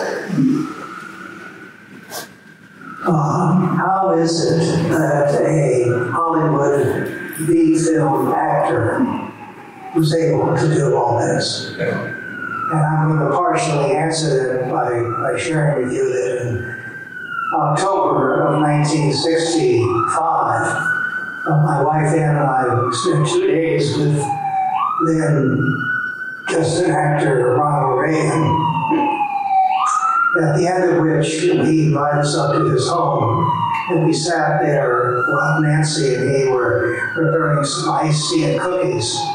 But we were sitting just a couple of feet away from his library. All these books, hundreds of books facing. And so I walked over and began looking at the title. And there was Witness by Whittaker Chambers. There was The Road to Serfdom by Hayek. There was Economics in One Lesson by Henry Hazlitt. And there was a book which I had not read called The Law by Frederick Bastiat. I didn't know who, but Ronald Reagan knew who Frederick Bastiat was, a 19th century French economic liberal. How is it then? Is there some connection between this library and this extraordinary demonstration of rhetoric that you all have been talking about? Yeah, for what it's worth, it may be true that Reagan, Thatcher, and Churchill are the only 3 politicians of that level in the last 100 plus years who all quoted Bastiat. Otherwise, most people who, right? Reagan was using him as early as the 50s. Lee, you told me that story a long time ago. Why are you asking us this question?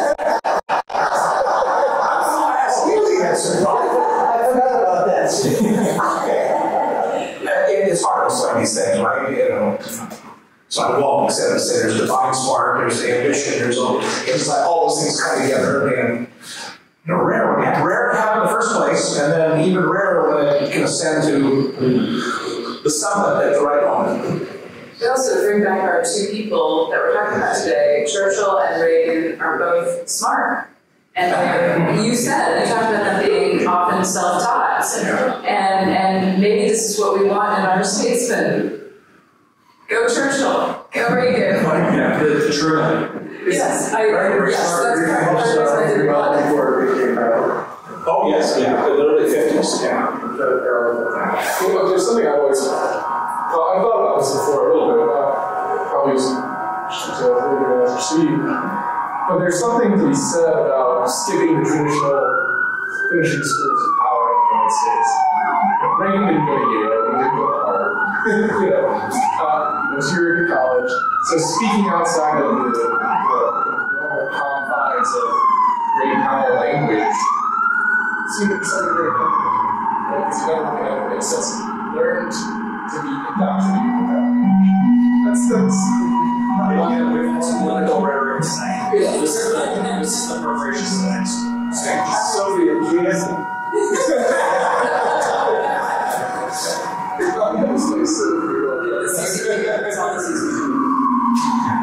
Could we take this last question? This is right here.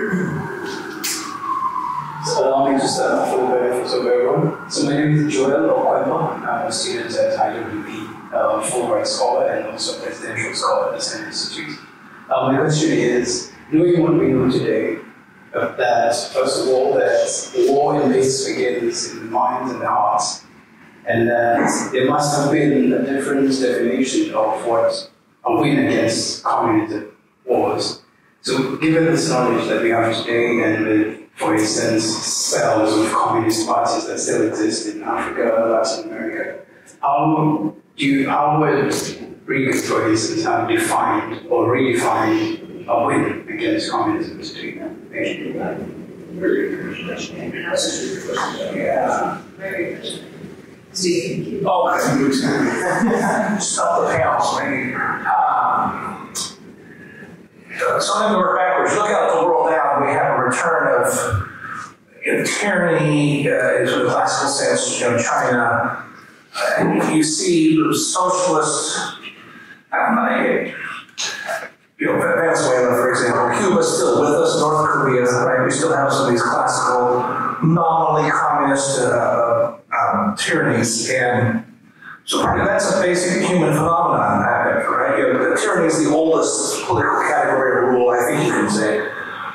So what Reagan said today, I think it is worth noting that one of the dilemmas of foreign policy during the Cold War, and it was especially acute during Reagan's time, was, this is a big criticism always made of Reagan in America, is we're aligned with a lot of authoritarian governments, and we support them because they're on our side against the Soviet Union. So that would be the Philippines, it was Nicaragua, a lot of African countries, right? And what was the Reagan policy? It was always to try to promote democracy where possible. He was always a realist. He understood that overthrowing Nicaragua on the basis of some just general notion of human rights was not an advance for the people of Nicaragua. Same with Iran. The Philippines, a different circumstance. Indonesia, that was one of the major initiatives of the Reagan administration was to get democratic culture planted and working in Indonesia. I think I remember that right. Yeah, it wasn't Indonesia, it's I think Paul Wolfitz. Right. There's a big initiative there. And then a lot of the Latin American countries that were, Argentina and so forth. I think, one of the figures that Gene Kirkpatrick used to talk about this, at the beginning of the 80s, I'm going to make these numbers up, I don't know what they were, but 70% of Latin America was non-democratic, and by 1990, 70% had become multi-party democracies. And there was a lot of effort behind all that, and I can't do much better than that on the fly, because right now we have this view, what do we do about China? They're tyranny, they're dangerous, they appear to be ambitious and aggressive. I'm not sure they're ideological in the same character the Soviet Union had during the Cold War. So it makes it a different kind of thing to handle. Beyond that, I'll plenty. John. Well, I think that they've become more overtly ideological, the Chinese, with Xi Jinping thought. And if you are a journalist, even under Xi's predecessors, if you're a journalist and you stray from the party line, they send you off to ideological re-education school. Georgetown. Yes.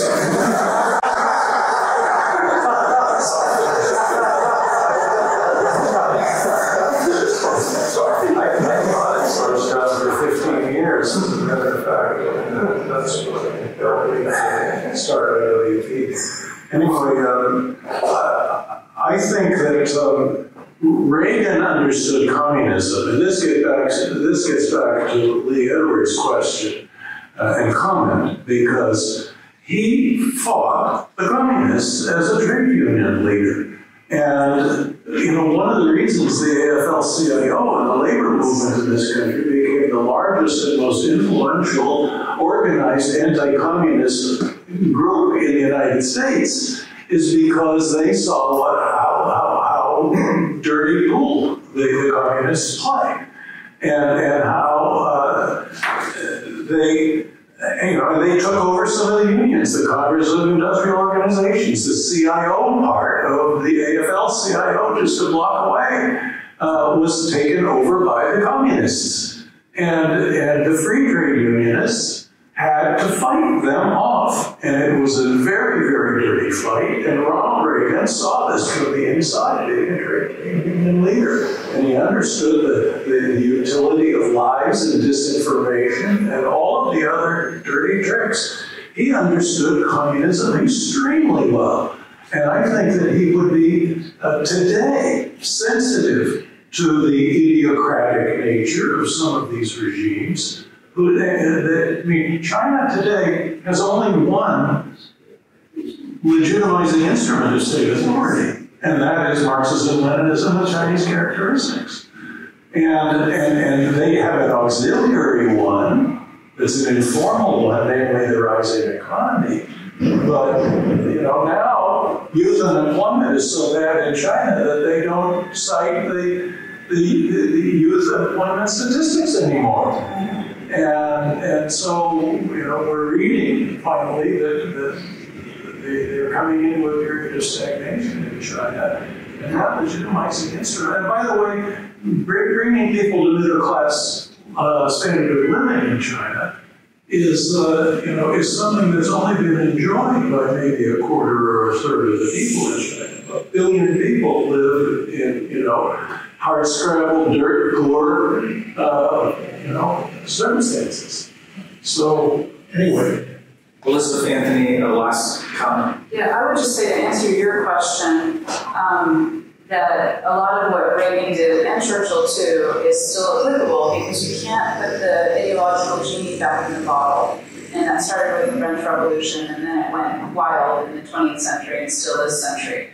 And so we still need to tell the truth. You know, so a Reagan strategy of telling the truth, Churchill's strategy of telling the truth, that would be the first thing. And then I still think peace through strength would be the way to go. That's a multifaceted policy, a strategy. It includes politics, economics, military, culture, all the full spectrum diplomacy includes religion, it includes absolutely everything. And then you need prudence, which means even though it's 5 PhDs up here and a bunch of PhDs have been asking questions, I think I would rather just have smart, well-read, self-taught people in charge to be prudent in enacting that kind of strategy.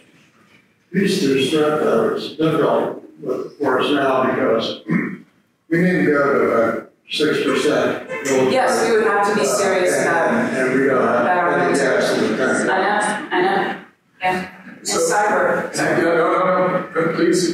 We just earn more money after we get rid of all the college loans.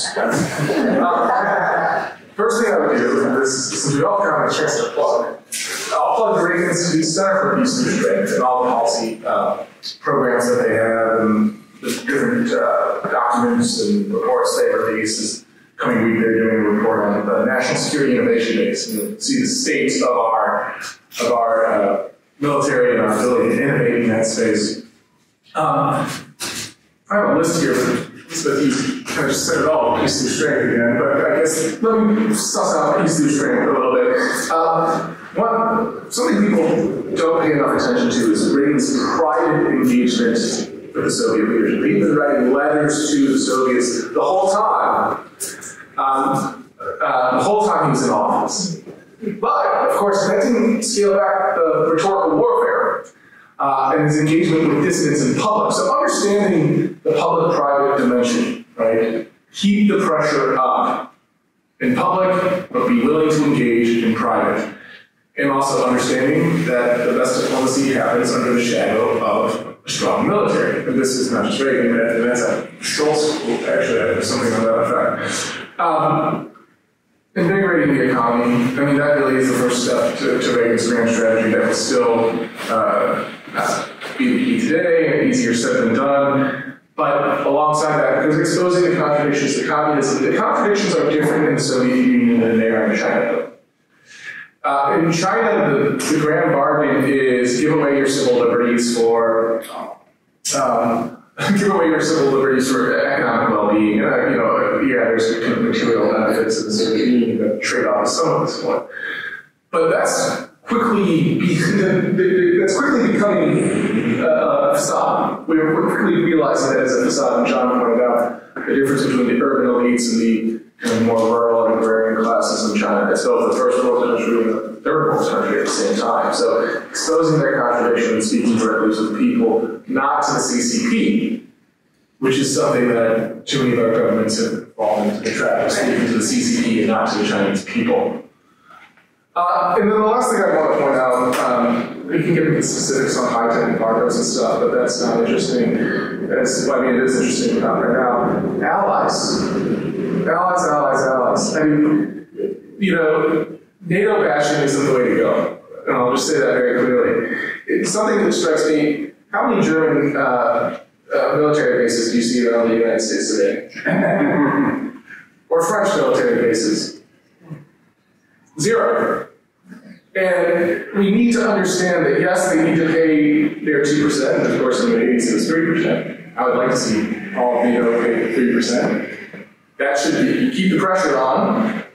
But we also need to understand that we still get something out of it. We get forward bases out of that NATO arrangement. So allies, you go to war to allies both rhetorically and in physical hot conflict. So allies, allies, allies.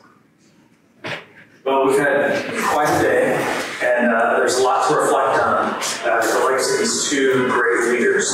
Let me just say that next month we celebrate the 30th anniversary of Victims of Communism Memorial Foundation.